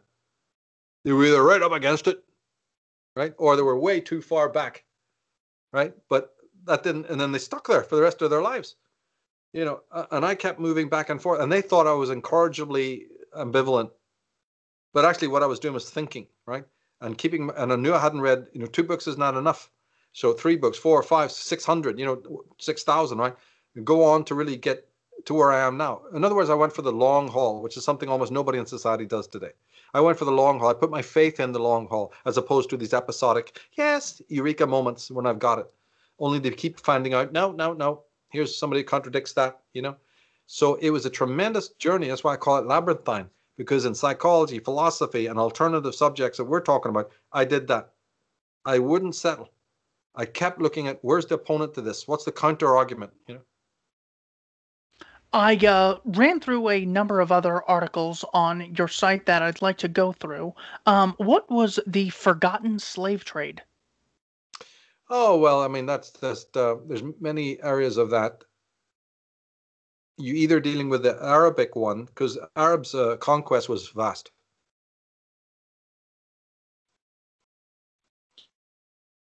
The wild nomads of the north. But, don't ever forget that you just need to look at a map of the Arabian conquest, as it moved through the north of Africa and all over areas. And so the habit there, and it wasn't just with them, the Vikings had it before them. Did you know that Dublin wasn't even a city? It was founded by the Vikings, and it was a slave city. There wasn't nothing there but one house standing there until the Vikings came in, right? And it was a slave port. It wasn't the only one that they had. So white slavery dates from the Vikings. The whole of Ireland has, look, listening to me, no, abducted by the young St. Patrick, was abducted from Ireland, all the rest of it, right? Came back later in his life and everything like that for the conversion. Well, the Arabs were into it, wherever, and the Moors were into it. They're Islamic, but a small group of Jews who served the Moors really had no choice ultimately, also worked in the slave trade. Now, anti-Semites just focus on that, and that's it. But it's much broader, right? Yes, some Jews were involved, and they were dastardly to do that. But behind them was the whole Islamic movement. Glad that's over, right? Yeah, thing of history, right? Well, know what you're dealing with, because it's coming back.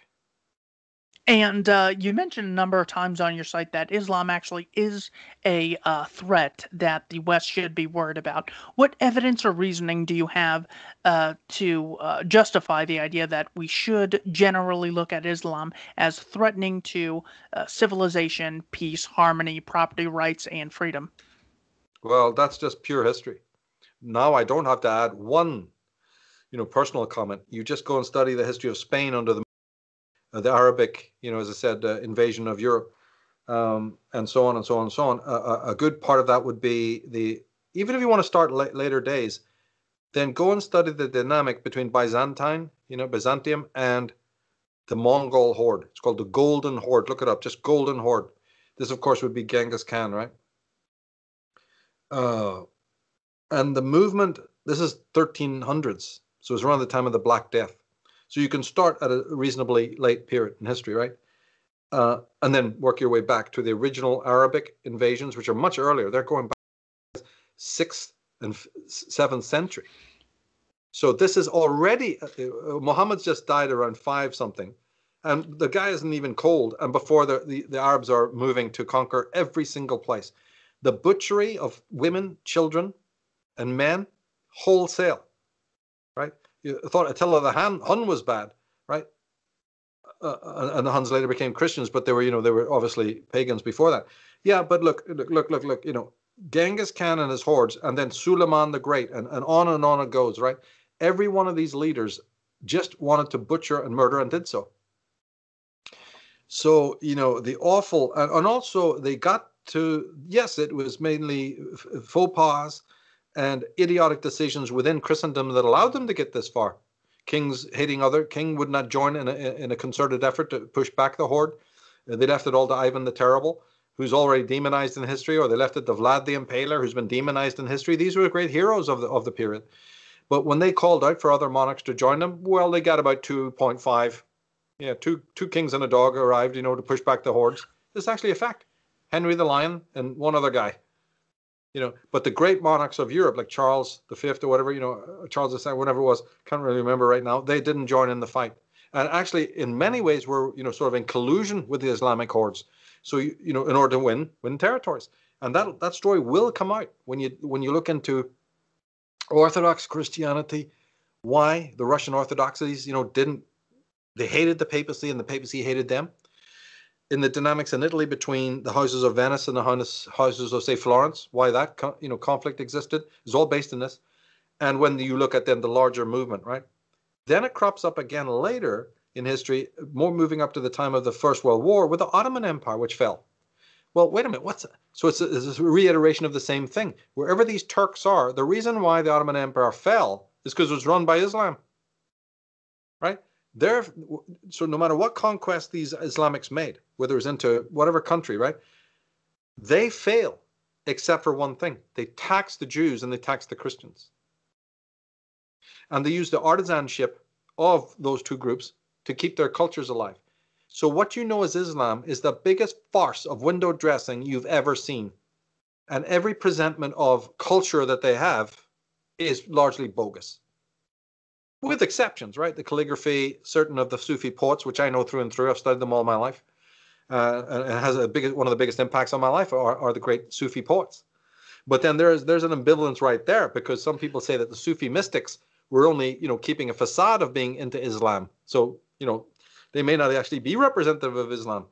There's that whole story, right? But just back to the point. When you see that no Islamic country, I don't care who and what they are, could not, in their inception, exist without the taxation and the enslavement of Jews and Christians, with their intellect and their progressiveness and their craft, kept sustaining those groups. And the next part why they exist to this day is because they became westernized. So Saddam Hussein, right? If you look at all the potentates that came at the end of the empire, these great Muslim empires, say in Iraq or Iran, it's only because now they've adopted a few Western traits that they then continue to survive in the appalling, Ayatollah Khomeini, right? I mean, even then it's backward. Even then it's oppressive. Even then it's murderous. But they can just sustain themselves by Western elements. And the Western man, in his degeneracy, has got the biggest cognitive dissonance over this. He refused, no matter how many people come online to talk about this, some of them extremely eminent, right? Like Robert Spencer and many others. Nobody is reading it. Nobody wants to know. Philip Haney and God knows what. So many people I could mention, many of them from inside Islam itself, who converted.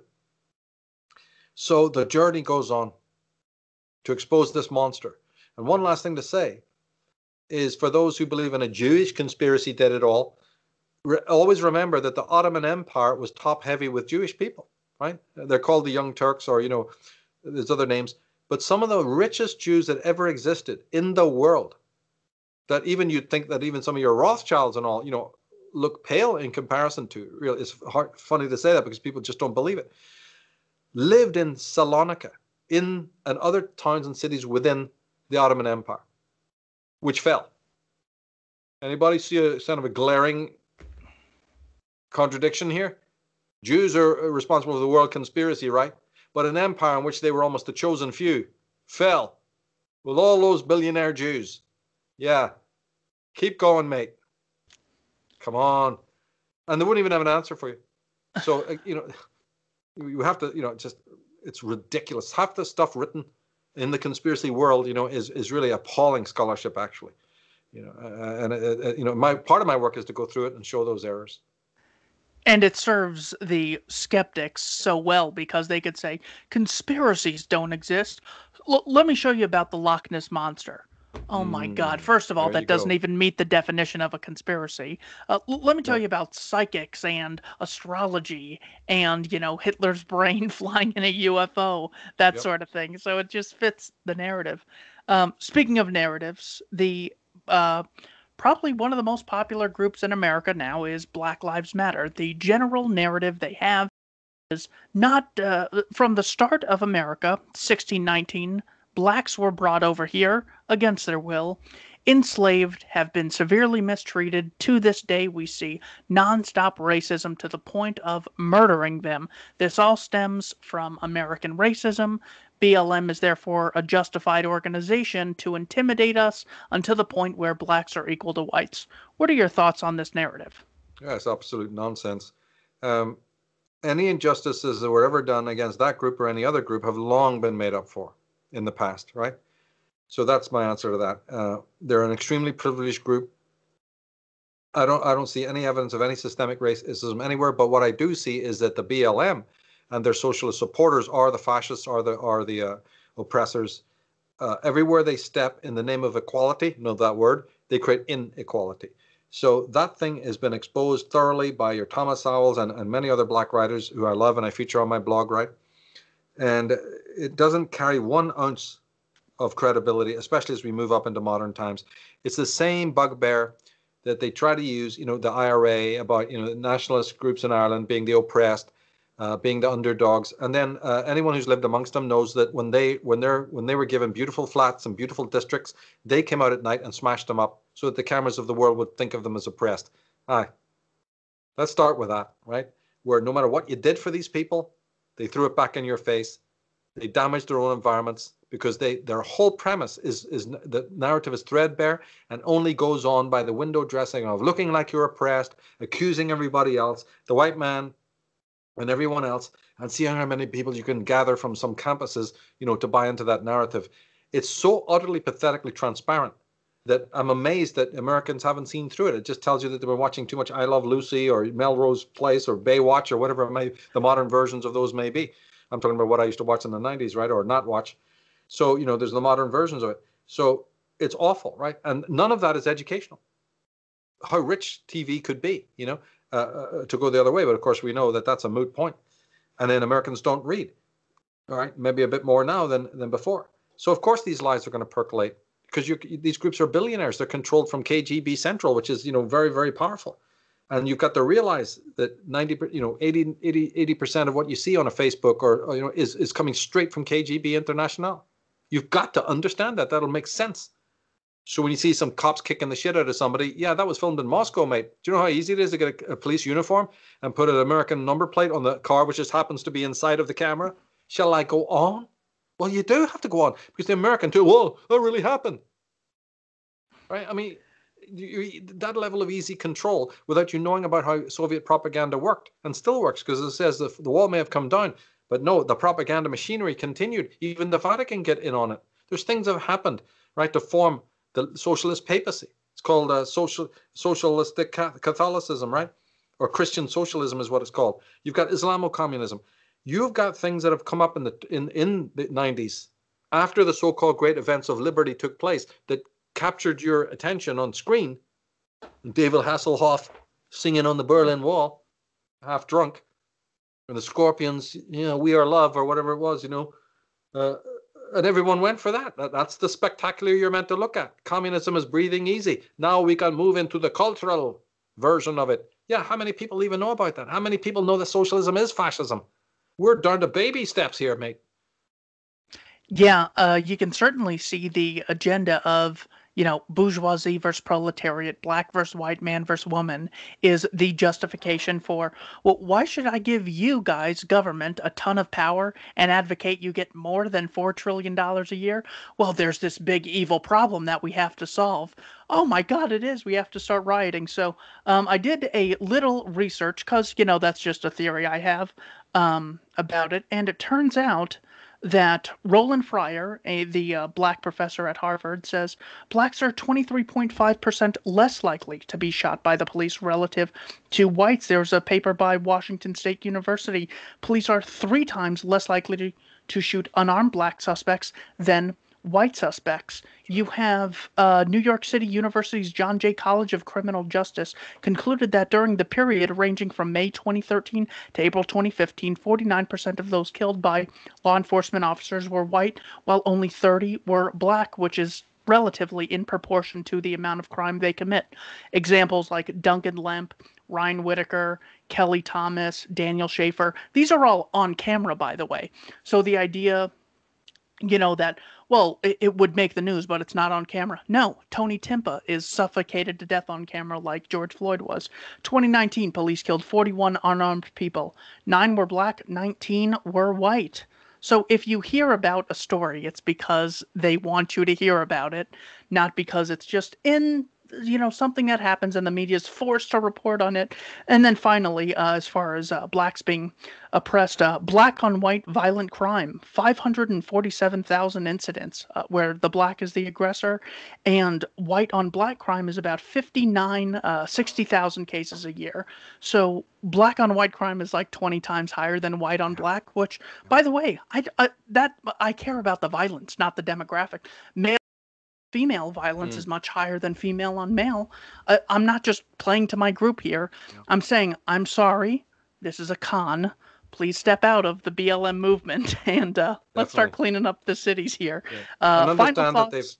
understand that they've had it before. The Black Panthers and the Weathermen and other groups related. 60 bombs were set off in 1965 in California alone, exceeding what we are even seeing in the streets today. Few statues can be put back up and will be.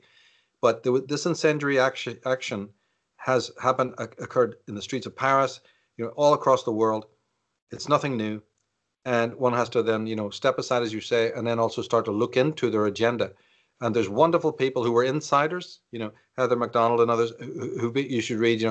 People can read contemporary women and men who were inside these movements and who make the job easy. My blog on Unslaved, it's a little picture blog there, has book lists for the last 3 years, 2019 and 18, extensive. Pick 2 of each list and get into it there, and you'll find black authors, you'll find ex-feminists. So it's not just all coming from one particular limited biased perspective here. We're dealing with truth, and that's just no one needs to defend that. Exactly. And, I hate to, because people get very offended at that. And the reality is, if I had someone manipulating me or a spouse cheating on me, I would hate to hear it. But you got to know in the long run if you're getting played, because, as bad as it is to get played for 5 years and 1 day is worse, and 6 years and 7 years. And one thing I must say, yeah. A great many of the books that you'll find on that list, not all, but a great majority of it, I'd say up to 80%, are eminent. Like we've been alluding to earlier on, they're eminent people. They're very, Hoover Institute, Charles Murray, people like that. So again, it's not just some junk I found in the corner of some weird bookstore, in the deep south or something like that. Far from it. Yeah, I forget where Thomas Sowell, what university he worked at, but Glenn Lowry was the first black man to get tenure at Harvard University in the economics department. CNN can't get their hands on this guy to clear this up so we can stop the rioting. All right. How can you tell in a broad picture? How can you tell if someone is awake or asleep, psychologically speaking? Well, you go by the maximum of Mark Twain that everybody's insane, and you try to look for the less insane person. Is one quick rule of thumb way to do it. I gave up in that time I told you about coming to America. It was about 89, right? Late 89. I quickly, in the years before that, and there wasn't many of those, but they were very impactful. 3 years seemed like 300 of the experience of what you're saying. And so I got off that plane almost like had a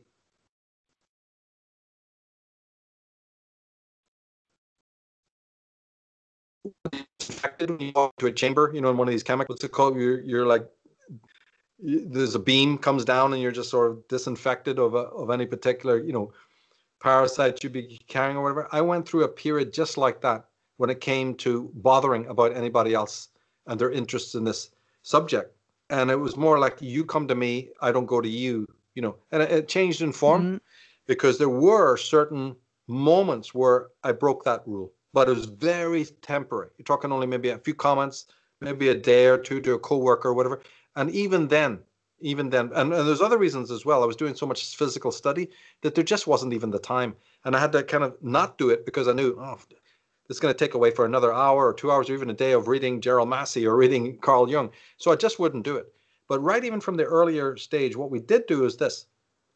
Because as we said, we're always in participation. We're always part of a mitweld. My friend and I, what we did was we would photocopy at our own expense, excellent sections from, say, Eustace Mullins. He was like one of our favorites, but there's many others as well. James Bogreitz, Nord Davis, as I say, the Reverend Jack Moore.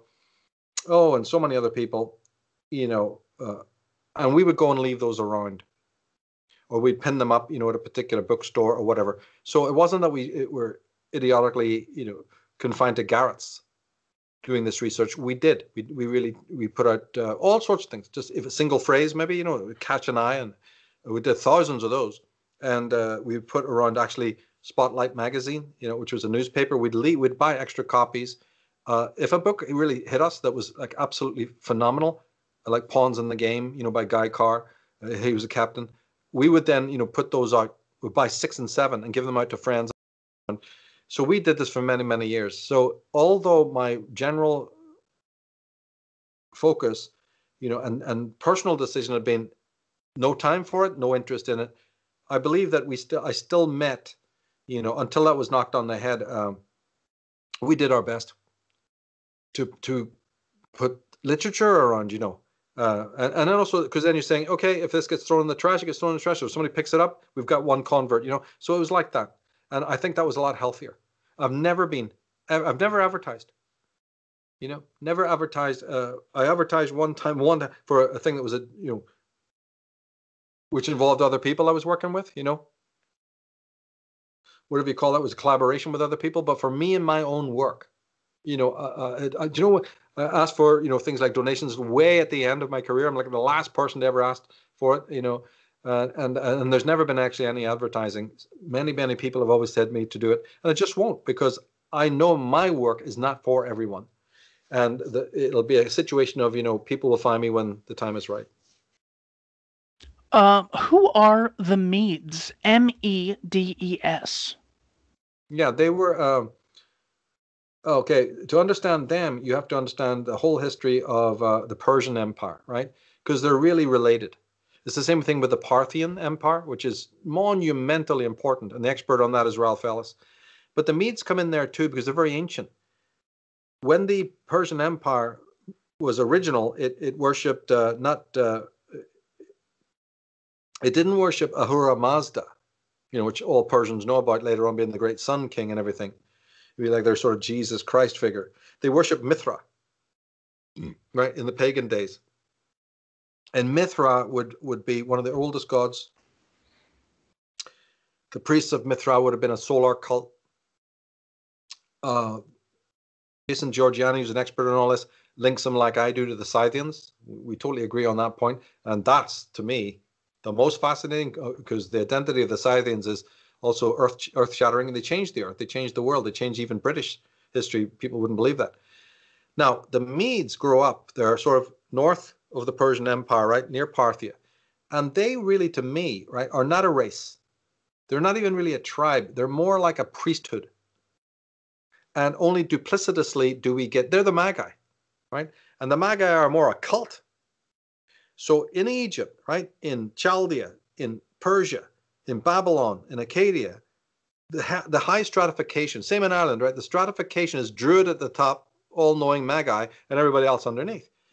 But the thing is, what would happen if, because of the absolute chaos and ambivalence and changes geopolitically within the lower structures of these groups, these races, that the priesthood somehow come together and form their own sovereign state? So to my thinking, that's what the Medes were. They were because so much change was taking place. in the Persian Empire, in terms of belief, excuse me, uh, even the Mongols were having a say. You can't think of an empire that went through so much change, right? Before it got where it ended up. So I really believe, in short, that the priestarchy, who are a cult, and they may not have even been a solar cult in the same way that, say, the Mithras guys were, and then the later Ahura Mazda, they may be in a stellar cult, my feeling. And they just happened, and this also buys into geography, because the latitude on which they're on, right, is also a key one for the stellar cult. The Silk Road, leading through. There's too much to go into now, but there's the very latitude on which Medea exists is indicative that this was a priesthood of the stellar cult. So, in other words, a very, very ancient, priesthood with connections to the Scythians, who were Arya, and to, the Finnish groups, and to even the Irish Scandinavian groups as well. So I think they were white, I think they were Caucasian, and they were the high magicians, who had been descendants from Atlantis. Their bloodline wouldn't have gone back to a specific country per se. That's the wrong way to read it, right? The Arya come from something past. Now, Tolkien knew about this, called it Numenor, Hyperborea, Ultima Thule, right? The extreme north. And that opens up the whole field then of the story of Atlantis, you see. And you have done a lot of work on advertising. What are some ways or some tips that you could give the audience so they could just keep it in the back of their mind and make sure they're not being irrationally manipulated by advertisers when deciding what to spend their money on or spend their time doing? Yeah, that's a key question, because one of the ultimate ways to get into the subjects we're talking about is through the store. Because it's so unpalatable, politically incorrect, and controversial, I always suggest, or did, in the past, and still do in a way, that this is one of the royal roads for just a young teenager or whatever to get. Don't be listening to us talking about Persian empires and occult histories of Ireland and all. Study your Mars bars, study your Nestle, study the advertisements on TV and the billboards. That's the level you need to be on. Why so many meditation poses? What's that got to do with a big gulp? Or Pepsi, right? I'm losing it, right? Look at the uses of mirrors.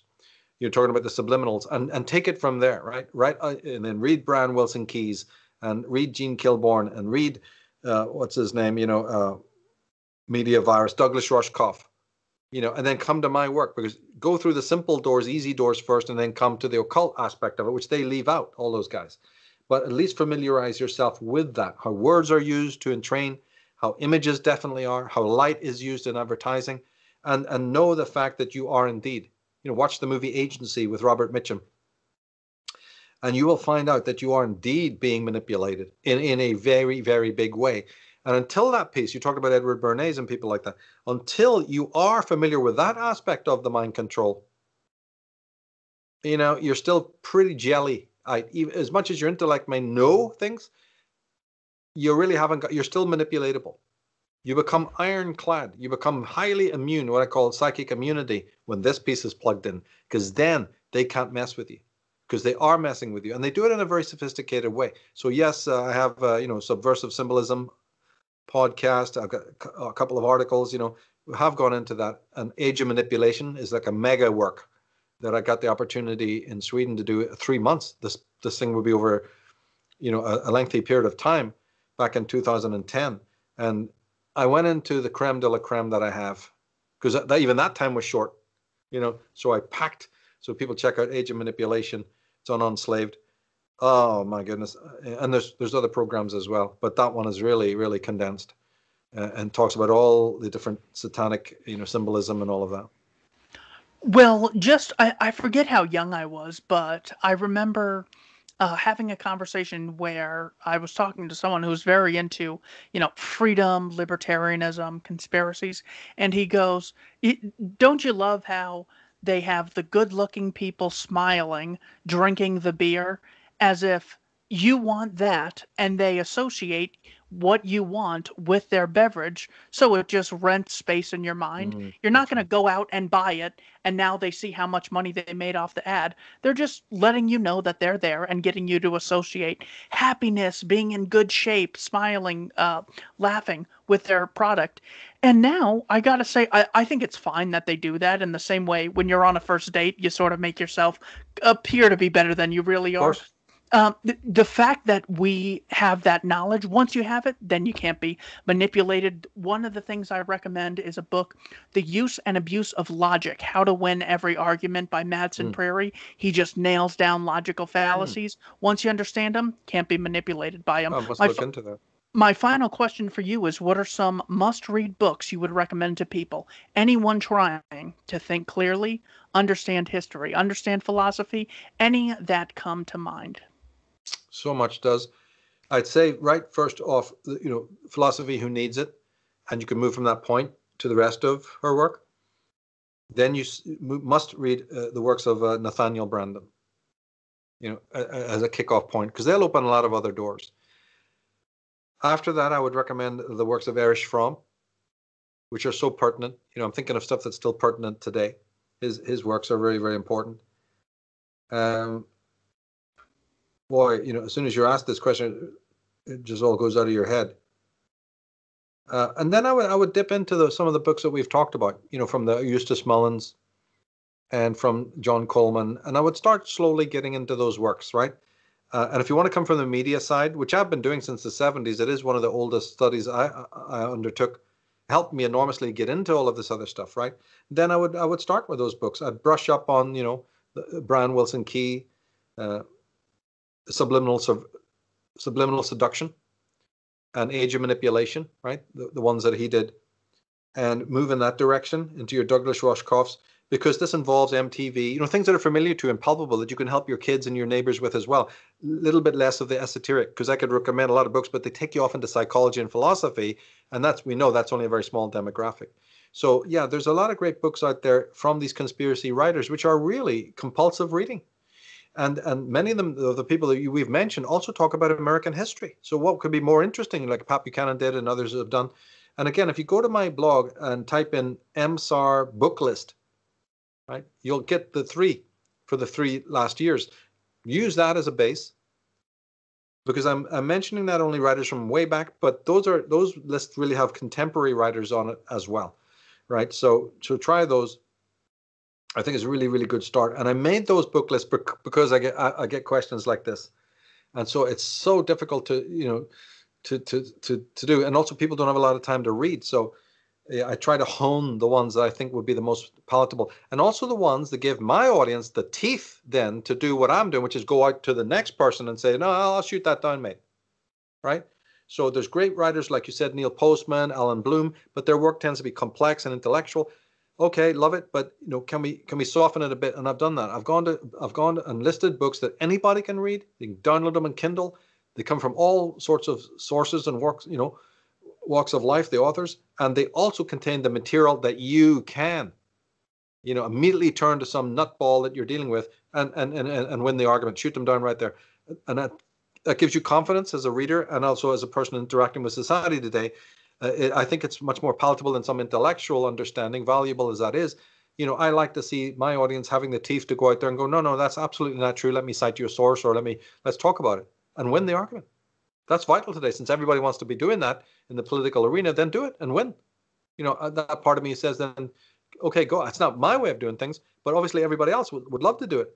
So then they should know about these wonderful books, and they should be able to, glean some very, very powerful quotes from these great thinkers. And also, my real agenda is keep those thinkers' names alive.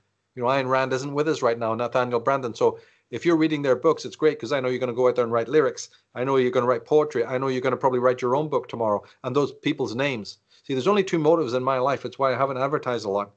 And they really are simple to understand. One is to keep the reputations and the names and the memory of the scholars we've talked about alive, the ones who passed away. And the other one is, the cries of the dead. I don't sleep well. I hear the cries of my brothers and sisters from previous ages. Why? Won't somebody tell me why I'm dying in the mines or in the fields of Passchendaele, right? Yeah. So I'm not too worried about humanity right now. I got other agendas, and it's only as a derivative thing, that my concern is with modern times and modern people and shaking the sawdust out of their ears. It's not my primary focus, but it is a focus, right? But it's a derivative one. Well, Mr. Tsarion, thank you for spending 2 hours with me. It was very informative. In the description below, you will see not only links to unslavedmichaeltsarion.com, you'll also see the 3 links to his archived book list from 2018, 2019, and Oh, good. 2020. I want to finish with this quote. In order to rally people, governments need enemies. They want us to be afraid, to hate, so we will rally behind them.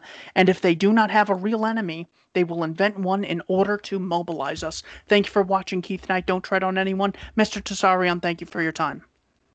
Welcome, Keith. It's the best interview anybody's ever given me. So kudos to that, mate. We'll talk again. Thank you.